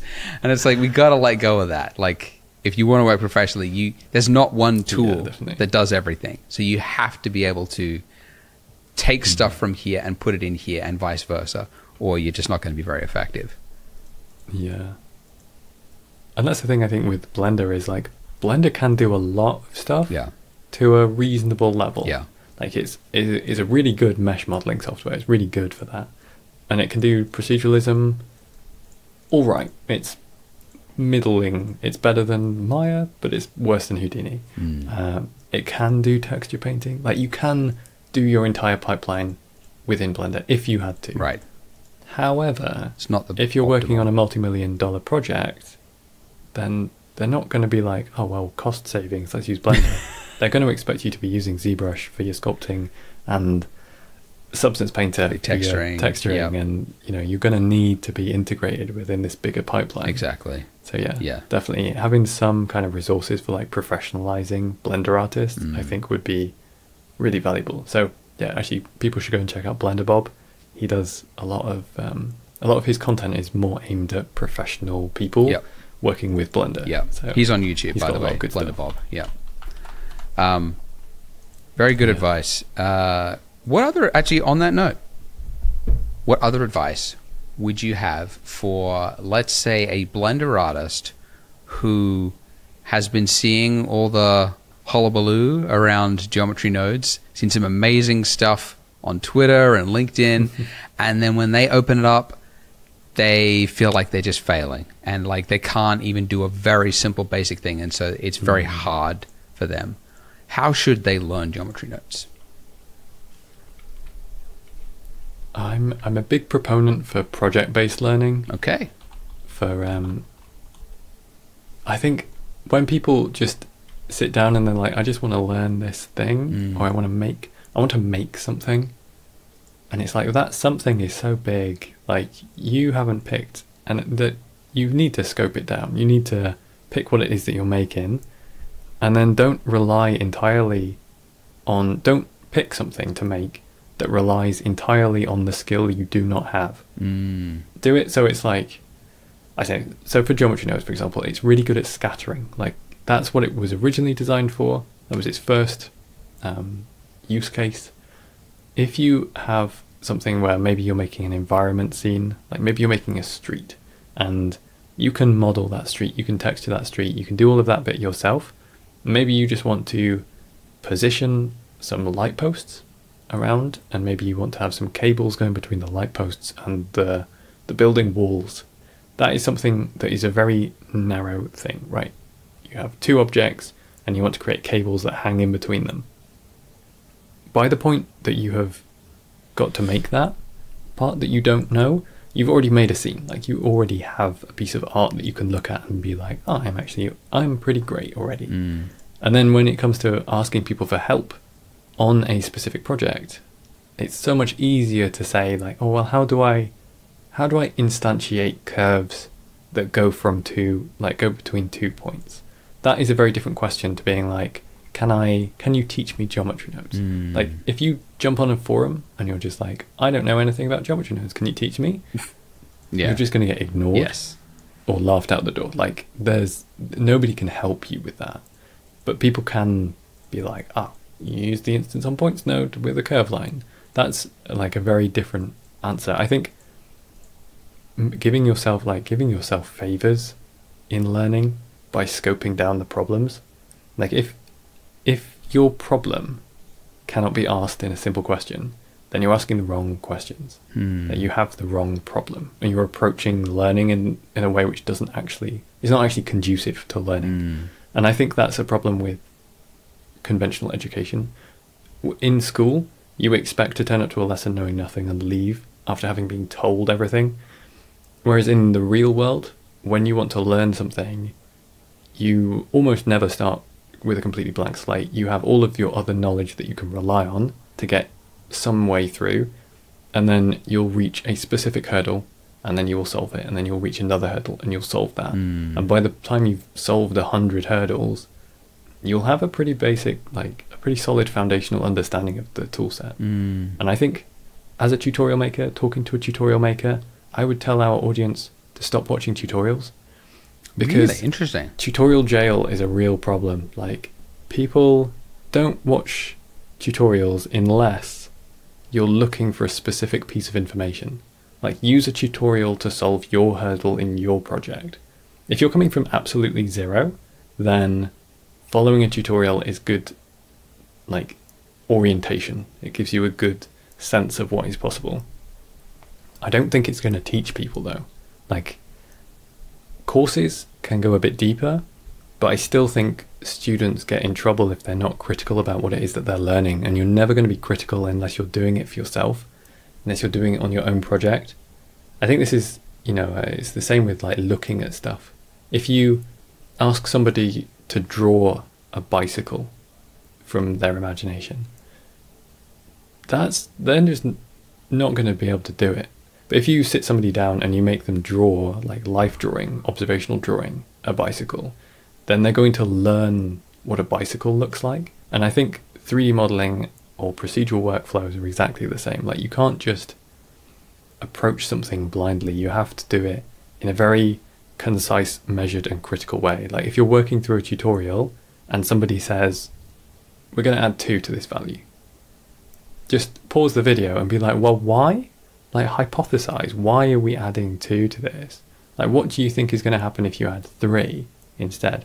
Try it, see if you were correct, and if you were correct, then great. But if you weren't correct, if you did something that you weren't expecting, that's even better, because now you have a sense of what you thought your understanding was, and now you have an image of what it actually resulted in, and then you can start steering your understanding towards like a better clarity. So I think just being like a really critical watcher of tutorials, if you are following them, yes, but otherwise just project based, go hurdle by hurdle, and that's going to get you exactly where you want to be for your knowledge in your own projects. Interesting. It's I definitely agree with you on being critical of tutorials. Like, I think people don't realize until you make a tutorial, you don't realize how much is potentially guesswork, that is being taught as absolute truth. But like especially like quickly made tutorials, especially on like some smaller channels or something, you can tell they're just like winging it and like around 2.5, maybe 3. And I'm like, you're just making this up on the spot, but like everyone's following it like, oh, is it 2? Oh, it's 3. Okay, I've got to do 3. It's like, no, it could be anything else, but at the same time, I've actually given advice to people in the past of like, sometimes you actually do need to, like, say somebody comes to Blender and they're like, I want to make a car, or I need to make a character jumping on a trapeze, and they're like swinging across a thing, and it's like, well, that's a very challenging thing, and no one has built a tutorial on that yet, because they're not gonna be a tutorial on everything that you need to learn. So you're going to have to know to do stuff yourself. But that project is so challenging, you could actually quit. You might not actually make it through if you're just starting out Blender. So you need to actually watch tutorials and go through the ropes of doing things that you don't want to do, that are a distraction from your end goal, or they feel like a distraction from your end goal, because you don't have enough knowledge yet to be able to actually start experimenting or piecing it together. That's always been my advice. I don't know. You're like, okay, here's an example for you, Aaron. Yesterday, what I was trying to build was a rain simulator. So a rain generator where your raindrops fall. I got that part. Oh, I was very good at the rain falling. But then I wanted it to hit the ground, and then each one of those points would, it would make like 5 other points that would fall, right? And I didn't know where to start. Like a point that was like intersecting this point, like I could figure that out. I did your course, which we'll get to, by the way, with the basketball. I could make the thing bounce, and I'm like, all right, I don't want it to bounce though. I want it to produce. I want it to delete and then produce. And I realized, like, no idea. Absolutely no idea. But then, do you feel like you could frame that question into something that's a bit more concise? Because I think also part of designing questions to help yourself ends up working like rubber ducking. Like, have you ever gone to ask somebody for help, but in the process of describing your problem to them, worked out the solution? Yes. And just been like, oh, actually, now I'm saying it out loud. I have. So a number of tweets I've almost made as well. Like, and then I realized the answer. So, like, I've actually been in, like, recording a video for Twitter. Like, how do I can't figure out where the button, and then I'm like, and then I just stop the recording and I go, got it. But I've been banging my head for, like, I don't know, 2 hours before, but then putting it into a question. Why is that? Why does that happen? Yeah. I think it's just part of, like, chewing over it, isn't it? It's like, I've got to lay out all of these pieces for somebody else to understand my problem. True. But when you do that, because you're so close to the problem, you're not even thinking about the problem in the broader sense of it. You're not thinking about having all of these different pieces of information available to you already. You're just like, oh no, I'm stuck, so I'm stuck. Whereas as soon as you're like, oh well, so for example with the rain, you're like, well, I know I want to have my bounce piece coming off, like, making more points, and I want there to be some, like, the velocity needs to be moving upwards, or going, like, the points need to be going upwards after the collision. So what bits of information do I have? Well, I've got my point, and I can detect when it collides with the floor. And then separately, could you take a point and can you duplicate it? So that's one question. And then if you can duplicate it, can you give it a random velocity in a positive Z direction? Because you might find that, oh, actually, I know when it collides with the floor. So I have a yes. I have a Boolean yes when I hit the floor. And then there's a duplicate elements node, which you might or might not know about, but when you're, like, posing this question to other people, somebody could be like, oh, well, duplicate elements. And then you're like, oh, okay, now I can build the rest of this. Because suddenly now I can make 15 or 20 points on my point. I know that my velocity was down, so now I'm just going to give these a random velocity upwards, and I'm going to simulate them with gravity. So suddenly you've made that bounce because you framed the question down to really just being the question of, like, how do I duplicate points? Which is... That's interesting. I mean, I thought my challenge was, like, I was trying to figure out, like, I know that I can make a point. I could make something happen when a point hits here.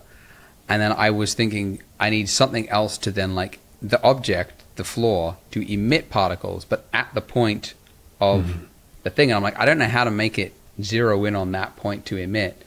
But as you said, if it's, like, duplicating points, it might be easier. That's the other thing that I struggle with is, like, there's always, like, 100 ways to skin this cat. And I don't know. There's always the efficient way, and then, like, the really complicated, needlessly expensive way that I'll build it, and then go, damn it. But maybe that's part of the joy of learning. Yeah, I think as well, like, once you get into that procedural mindset of being like, what is the data that I have at this point? Nothing to do with process, nothing to do with how do I actually build it, but, like, what is the raw information that I have at this instantaneous moment, and how would I then, like, and what information do I need to know to build the reaction to this that I want to happen? Because even if there's no nodes that do the exact thing that you want, if you can logically, like, pseudocode, like, when you're writing code, you can often just, like, write down the steps in English and be like, okay, well, at this point it's going to do this thing, and then at this point it's going to do this thing, and then you're just filling in empty spaces at that point. And if you find that you can't fill in one of your spaces, that is when you ask the question to people, like, oh, how do I do this bit? And then I would say as well, like, if you're looking for geometry nodes questions and answers, I would also recommend my Discord, just because it's a resource and it's always active. There's people in there 24/7. Thinking that after this, I'm like, why didn't I should come there and ask my brain questions. Yeah. True. Yeah. That is that, and that actually is like an important point, like having a place to ask questions, because if you don't have that, a reliable place that you could actually get feedback from, you will just be stuck in tutorial jail, as you say, because the moment you then jump to the project after a tutorial, it's like, I still don't know what to do, you know.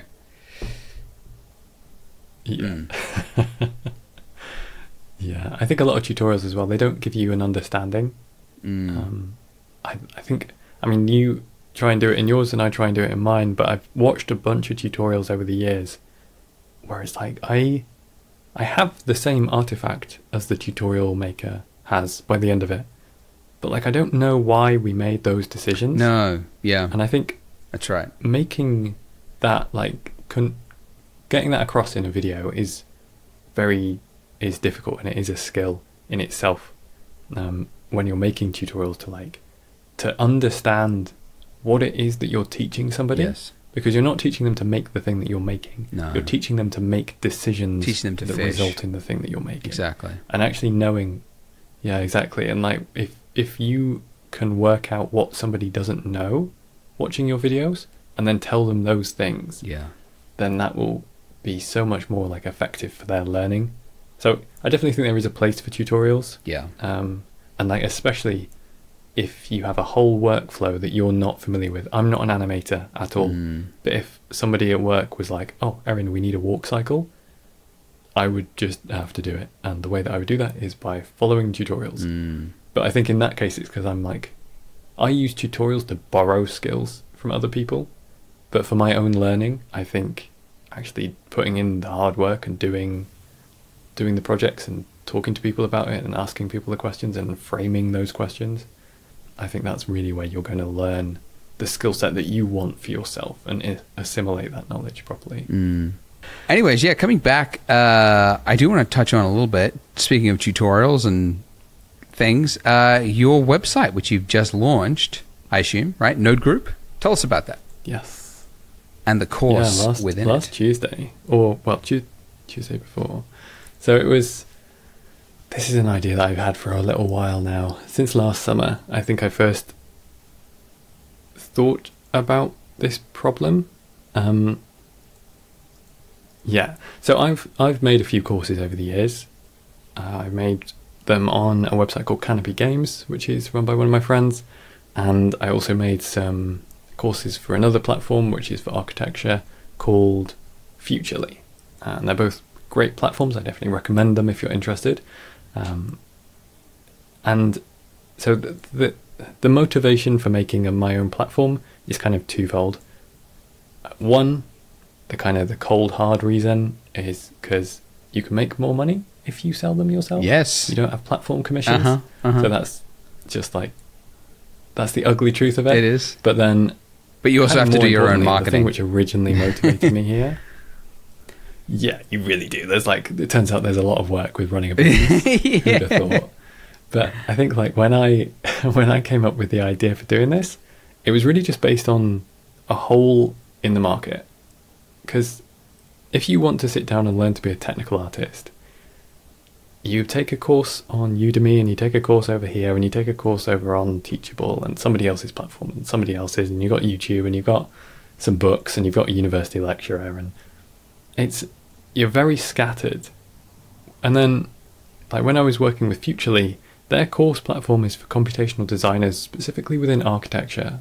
They'll have courses made by people working at like Zaha Hadid architects or BIG architects. Like, they've got real architects coming in and teaching real technical architecture skills with, Maya, 3ds Max and Blender. And I think I just really wanted to make sure that there was a place for technical artists, because I really love my job. I think it's amazing.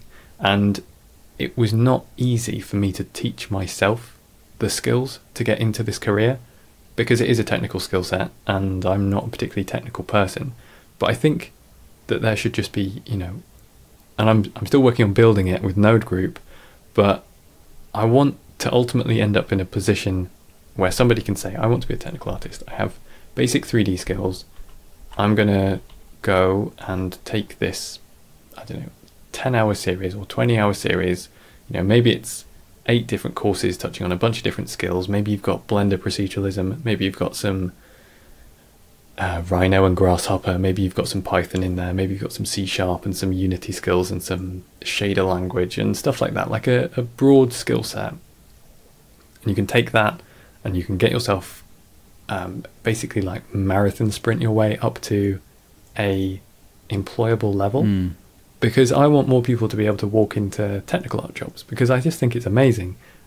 As a non-technical person going into, who was really into art and kind of curious about maths, I don't know, there's so many people that I meet and I've talked to through Discord or Twitter where people are just like, this is amazing. I've never been a creative, artistic person, but suddenly through geometry nodes or Svertrock or whatever else it might be, they've suddenly found that their math skills or their physics degree or whatever it is, they can express that, they can visualize that visually, and that is really empowering to people. Yeah. And people come at it the other way as well. Like for me and loads of other people, it's like, oh, well, I learnt maths because of Blender. And that's also really empowering. Like, you have people coming both ways, and this is kind of the intersection of like maths and art in like a really fun, visual, light way that you can get jobs in so many different careers. It's like video games and also TV and animation and like medical journals and architecture. You can do so many different things with this skill set, and there's just no school for technical art. It's true. So it's very true. That was my main sort of imperative, to just be like, I just want to build a place for technical artists to come together, have a bit of a community, and be able to learn all of these skills to get into roles. And so it's taken me 8 months to go from, that would be a neat idea, to launching a platform. That's great. Everybody is welcome. You can come and sign up to I think right now you can only actually sign up if you buy a product or join the mailing list. But yes, you can go to 3 node group simulation nodes .xyz to call it out for the people. Yes, nodegroup.xyz. Exactly. Yeah, thank you. So it was it's basically a course website with a blog attached to it. You view the courses on the website. It's not one of those where you're linked off to Blender Market or something. It's entirely self-contained on the platform. Did you use Teachable to host it? And if your courses, I mean? No, actually, I've worked with other platforms that have used Teachable, and I have some pet peeves with it. Specifically, there's no comments under videos with Teachable, and it's really important to me that students feel like they can converse with each other and share knowledge. And also, I make mistakes. Like, I am not infallible. This is something that I've noticed with these latest courses. So I made 3 courses for simulation nodes. I was on a crazy time crunch with it because I had to make it between feature lock and release of 3.6. So I had about 4 weeks to make and release 3 courses. Wow. So it was just like a ridiculous sprint at the end. That's crazy. But yeah, I'm not like... I am very confident about my node skill. I am less confident in my understanding of physical phenomenon, like bouncing balls and things like this. So when you're like, if you go through these courses, if you notice a mistake, you can comment and you can engage and build a bit of community here and be like, oh, that I think was incorrect. And under one of the videos on the bouncing ball course, there's a few people and they've just basically gone through being like, oh, here's how you actually, like, what you've done is it works visually, but it's not physically accurate, and here's why, and here's all of the physical things.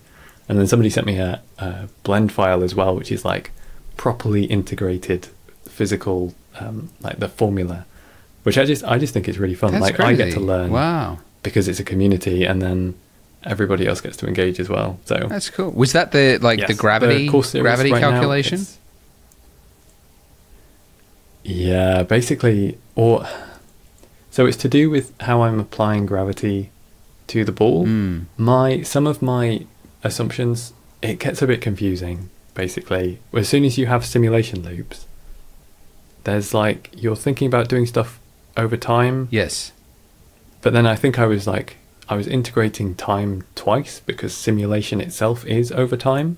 So actually per instantaneous movement, I shouldn't be talking about velocity, I should be talking about displacement, because each frame something is moving by a distance, not by a velocity. But that, I mean, to me, that's like, I'm still a bit vague on it.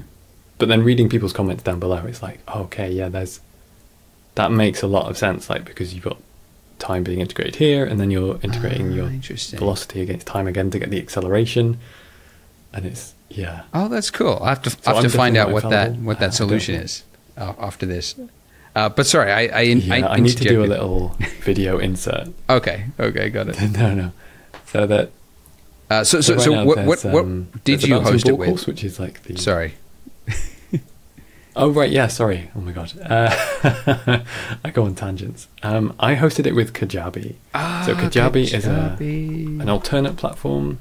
It's that was my first ever course, the Architecture Academy, Nature Academy. They used Kajabi, like in 2010. Oh, really? Oh, yeah. It is a good platform. That's great. And they were improving it all the time as well. Huh.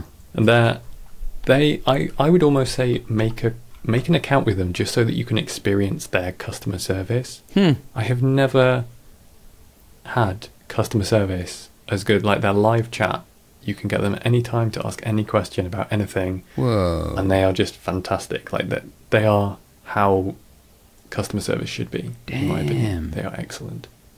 That is really cool. But yeah, it's a good platform, and it's a nice little website builder. They've come a long way. Yeah. I had a bad experience with them early on because they built like this early version of Kajabi in like 2010, and I hosted all my stuff on it. And then I'm like, I'm not a developer, so I did it all myself, and I had a little bit of help, but And then they're like, well, we're like discontinuing that platform, so you need to move it all to this new platform. And I'm like, fuck. God. That's so stressful. And I'm like, there has to be a way I can just like keep it. And they're like, no, you got to like move it or lose it. So I just like shut it down. So I shut the whole course down. Oh no. Yeah. I was really angry at them, but I'm glad that they've, it sounds like they've come a long way. So maybe I should check them out again. Anyway. Okay. Yeah. So that was just for my own personal knowledge. What did you use to host it? So now I know. That's cool. But anyways, you mentioned... No, it's nice because you can get like... It's a... The lag here is terrible. Sorry, the lag. You mentioned, just while we're talking about No Group, a coupon code for our listeners. Yes. Yeah. So everything... I have 3 courses currently, or a bundle of all 3. There's a bouncing ball course. These are all simulation. There's one for Boids. Boids are... so if you think of like a school of fish, how they move around and interact with one another, they move and they flock and they create really beautiful patterns. So we have a course on Boids, and it's an advanced Boids system. So we go through collision systems and attractors and guide splines and predators. And then we also have an erosion system. So if anyone's interested in doing landscape erosion to make... like how you get like rivers and gullies and things eroding into landscapes. So we have a whole course on that as well. I think each course, the bouncing ball course is about 2.5 hours. And then the Boids and erosion, they're about 4.5 hours each. So you can grab them, or you can grab the whole bundle if you want as well. If you use the coupon code BlenderGuru at checkout, you will get 50% off. So... enjoy if you want to be a part of it, and if you want to jump into simulation nodes while it's fresh, then there you go, there's a coupon code there. Awesome, that's great. I'll call that out at the start of this podcast as well, so more people can hear it. That's it's as you say, it's the only simulation course available really, and probably like, I mean, there's not many tutorials on it either, so it's like if you want to learn simulation nodes, it's basically the place to go. Yeah, I will disclaimer, like I will be making some YouTube tutorials. So if you're looking at the price tag on these courses and it's like, oh, that's still a bit steep, don't worry. Like, I'm obviously like, so the thing about courses is the level of detail and kind of exposition, like how much you're talking about your thinking, that you can go into in 4.5 hours is very different from a 20-minute YouTube tutorial. Yeah, it is. So just be aware, like when I make stuff on YouTube, you're kind of scratching the surface, and I've got to really simplify things. Yeah. If you want to know, like the value of a course is getting into, you know, thinking about professional workflow and thinking about how you're optimizing your things properly, and like the why of why you're doing what you're doing can be much clearer on a course. Yeah. So it really is. I will be like, unfortunately, YouTube like as cool as YouTube is, like if you upload a long video, like even longer than 20 minutes, just like viewership just like plummets. People don't want to click on it. It's too long. But that's exactly what you need to learn a lot of things, which is a bit unfortunate. So there's not a lot of incentive for YouTube creators to make all like deep dives.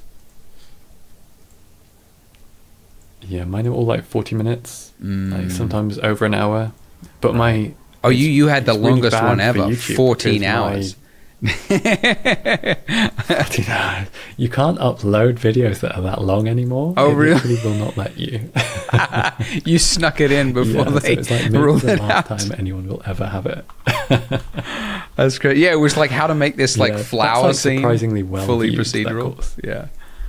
The Blender 2.93 splash screen. It was that. That's right. Scene I recorded the whole thing. Yeah, I remember that. Yeah. That's it's so funny cool. how many people have followed. They think it's I mean, absolute props to them for doing it. But people watch that video as if it's a tutorial. And I've had like 5 or 6 people watch the full 14-hour thing and then send me their results. Whoa, no way. Which is just like crazy. Oh, wow. Yeah, it's kind of amazing though. Like, that's like what an education. That's insane, isn't it? My God. Jeez. Yeah. Cool. Well, that's generally my viewership is like 5 minutes tops. Oh, really? Yeah, that's right. I was going to say retention graph on that one's got to be pretty severe at the start. Yeah. I did have one final question, because this was something that I think I've actually seen a lot of Blender artists sort of get confused on like which workflow should they be using for what. Because if you look on Twitter, you can see people making really sophisticated geometry node setups to build something. Okay, actually, let's use your flower example, right? The flower shop. That you can do it with geometry nodes, but if you were on a deadline, you would never in a million years think of using geometry nodes. You would just model it, hand place, or use an array or something. How do you know when to go the manual workflow or the procedural? That is very difficult. I think it depends as well what your project is for. If you're able to work 100% within Blender, then you have a lot more flexibility. And I think this comes back to like professionalizing workflows. Like people are thinking about, oh well, I can do all of this stuff because it's all going to be just viewed in Blender. But then they actually have to ship like it has to work in Unreal Engine or whatever it is. Like if you're working in a bigger pipeline, then your thinking has to be completely different. Like you can't just build geometry node stuff forever and expect it to work on every platform. You have to know that there's going to be a handoff at some point where either you have to bake it or do something else. And at that point it's like, well, was it worth doing it procedurally? If you only made one of something, I can guarantee it wasn't. Yeah. Because it just wasn't. You can go around and make a mesh so much faster if you're just hand positioning. Like, even if I had 200 petals to produce to like hand position, I would still rather make a flower by hand once and be able to do it artfully than try and create the procedural system that would create. And that's the other thing as well with proceduralism. It will make things perfectly, and you almost never want that. Yeah, you want that's true. some handness in it. Yes. So it's very difficult. And like, if you're just like, oh well, I'll put a noise displacement at the end. That also can look procedural. Exactly. Yeah. Like, I think a lot of artists going into this are like, oh yeah, well, you just put noise on the end. And they don't realize that a lot of us who have seen this stuff, like a lot of us who are working as technical artists professionally, we can see purlin noise a mile off. Like, I will look at your thing and be like, I see fractal noise. I know what that looks like. I know how that feels. You didn't hand model that. That's very different from having a really intelligent system that is going to like make the edges of something look hand sculpted. That is like a 2-year research project versus just dropping a noise texture on something though. So when it's like choosing your workflow, I think understanding where your project is going to end up is a big part of that. If you're making something that is a one-off, then I would almost always just say make it by hand, because you can be artful and intentional rather than needing to make something, just trying to get artful stuff into geometry nodes. But then you have like hybrid workflows where you're not just choosing yes or no, right? So maybe you're making, I'll just go back to the gun example. A gun has like the main body, and you've got the clip, and you've got the stock, and you've got a scope, and you've got a muzzle brake. You can position these things procedurally, or have a system where you have like a skeleton of vertices, and each vertex can instance a particular piece of a gun. And then you could go in and you could hand model or sculpt really beautiful pieces of a gun, and know that then you've got something that you can build up procedurally. And then, maybe you can do procedural steps in there, like procedural damage, where you're cutting out little nicks and chips into it, or you're doing, I don't know, like ivy simulation or something like that, where you just want to have a building and put ivy up the side of it. I wouldn't recommend anybody drawing 500 different splines and instancing leaves manually to do that. I would definitely say like, if you have an ivy generator, then that's probably going to do like good enough for what you're looking for. Yes, exactly. But almost all the time when it comes to making a hero asset, like if you can do set dressing and you can do your environment work and you can fill a scene in 10 minutes with procedural tools and build your background rather than spending 10 hours a week doing that, then that's a definite gain. But when it comes to actually building hero assets, we're still in a situation now where I'd almost always say model it by hand. Like, the thing that you want to be artful, be intentional about. Don't try and take the procedural shortcuts with that. Unless it's just a curiosity thing. Like when I've done November stuff and I do, multiple days making a node tree with thousands of nodes, the actual output of that might look fun, but the reason I did it was for the process. It's not for the output. I think if you're doing a project because you want to learn a specific skill set, then do it for the skill set. If you're doing a project because you want a specific outcome at the end, then use whatever skills you have that are best able to get the best result at the end of it. And generally, I would say, if you want something to be a specific way, probably modelled by hand is the best approach. I feel like a heathen saying that as a but sometimes you just have to do it intentionally. Yeah, I know what you mean. I know. It's also like there's something alluring about doing something efficiently, even if it's like at the end of it, you end up with this tool that like let's say like generates a cabinet, right? This cabinet generator, which is something like I was thinking for Polygon. We were making some models for cabinets, and I originally had like this idea of like, I was getting excited, like we could build like this geometry node thing where like you could set it up so you could have a drop down of like what sort of file or what sort of insetting it has, or what sort of handle it has, and then it would like map it to this thing. And then I realized like we only need 3 cabinets. So the time it would take to build this setup would cause it would take days. And yet if you would just model it by hand, you'd be done in a couple of hours. So I think there is a bias. I think every artist has a bias towards the new, exciting, and also innovative. And I think it's actually a reflection of what we see gets attention. Like if you go to a conference and they're talking about, I don't know, the new Spider-Man, Spider-Verse or something like that, they're almost certainly talking about a custom tool or workflow that they invented for this thing, right? If it's the Frozen talk at SIGGRAPH, they're talking about this new vellum silver snow simulator thing that they built to, you know, do this thing. And so artists watching, it's like all the students that are in the audience are like, okay, this is what production is. If you have this thing, you invent this tool which does it.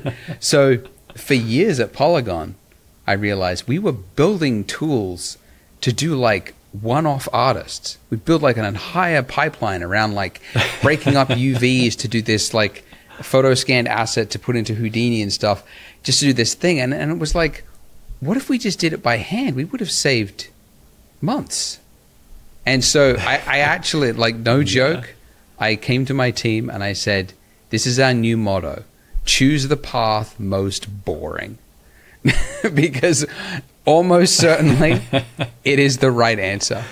Although it's exciting to think of what sort of tool you can build to do this one thing, it's almost never right in our case. But I think certainly for productions, if you're making a movie and you have a, like, I don't know, it takes place in an Egyptian town or whatever, and there's, you know, there's going to be like 1,000 ceramic pottery pots or something in there. Like, as you say, definitely a tool would get you that 1,000 results faster than doing it by hand. But yeah, just being aware of the time to build it, and then to debug it, and then to QA it, and then art direct it for that pipeline. You have to calculate that time as well as the production time. I think as well, like, people should, and this is something I see a lot in the Blender community, people should be open to buying tools. Like, you don't have to reinvent the wheel every time you make something. I think a lot of people seem very anti-buying, like, just don't want to know if an add-on costs $15. They don't want it. And it's like, you could save days. How much are you valuing your time at? Yeah. Like, if you were doing freelance work and you're saying 3 hours of my time is not worth even $15, then, I mean, that's crazy. You know, like, people, at least like in the UK, you'd be charging 30, 35, 40, 50 pounds an hour potentially as like a senior artist. If you're saying that you can't, you know, pay 50 quid and save yourself 10 hours, that sounds like a really, really good deal to me. Yeah. I think in the Blender community, there's a lot of mentality around being like, oh, Blender's free, therefore everything should be free, and I'm not willing to. Yeah. Like, my time is more. My money is more valuable than my time, and I don't think that's true. Like, you have a finite number of heartbeats.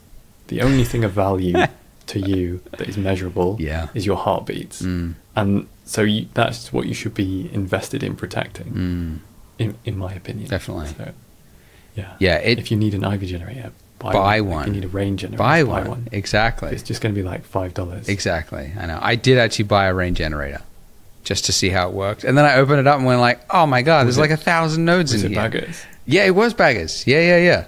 And then I'm like, I can't figure it. Baggers incredible. Yeah, it's so great. Yeah. It looked complex, but it was also like, I was hoping there was going to be like some neat little package that I could figure out how it worked, but I'm like, oh well. Yeah.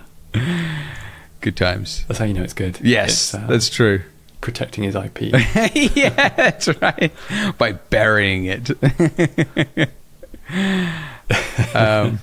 Awesome. Well, we gave out the name of your website where people can get your course. That's nodegroup.xyz. People can find you in Discord, discord.gg/ErindaLXYZ. Is that correct? Erindale XYZ. Okay, yes. Excellent. And where can people find you? Where else can they find you? On YouTube, etc. Yes, you can find me on YouTube, which is just Erindale. You can find me on Twitter, Erindale_XYZ. You can find me on Threads now as well. Ooh. The new Instagram, Twitter killer. We'll see. Which is it's Erindale, but it's got a full stop between each letter, which is the same as my Instagram. Awesome. Yeah. Interesting time for Twitter. at the moment. So. Yeah, we'll see what happens there. But I'm also skeptical of Facebook pulling this off. I'm like, I don't know. You got everything working against you. But we'll see. We'll see. Yeah. Awesome. Well, thanks, Aaron. That was great. Oh, thank you.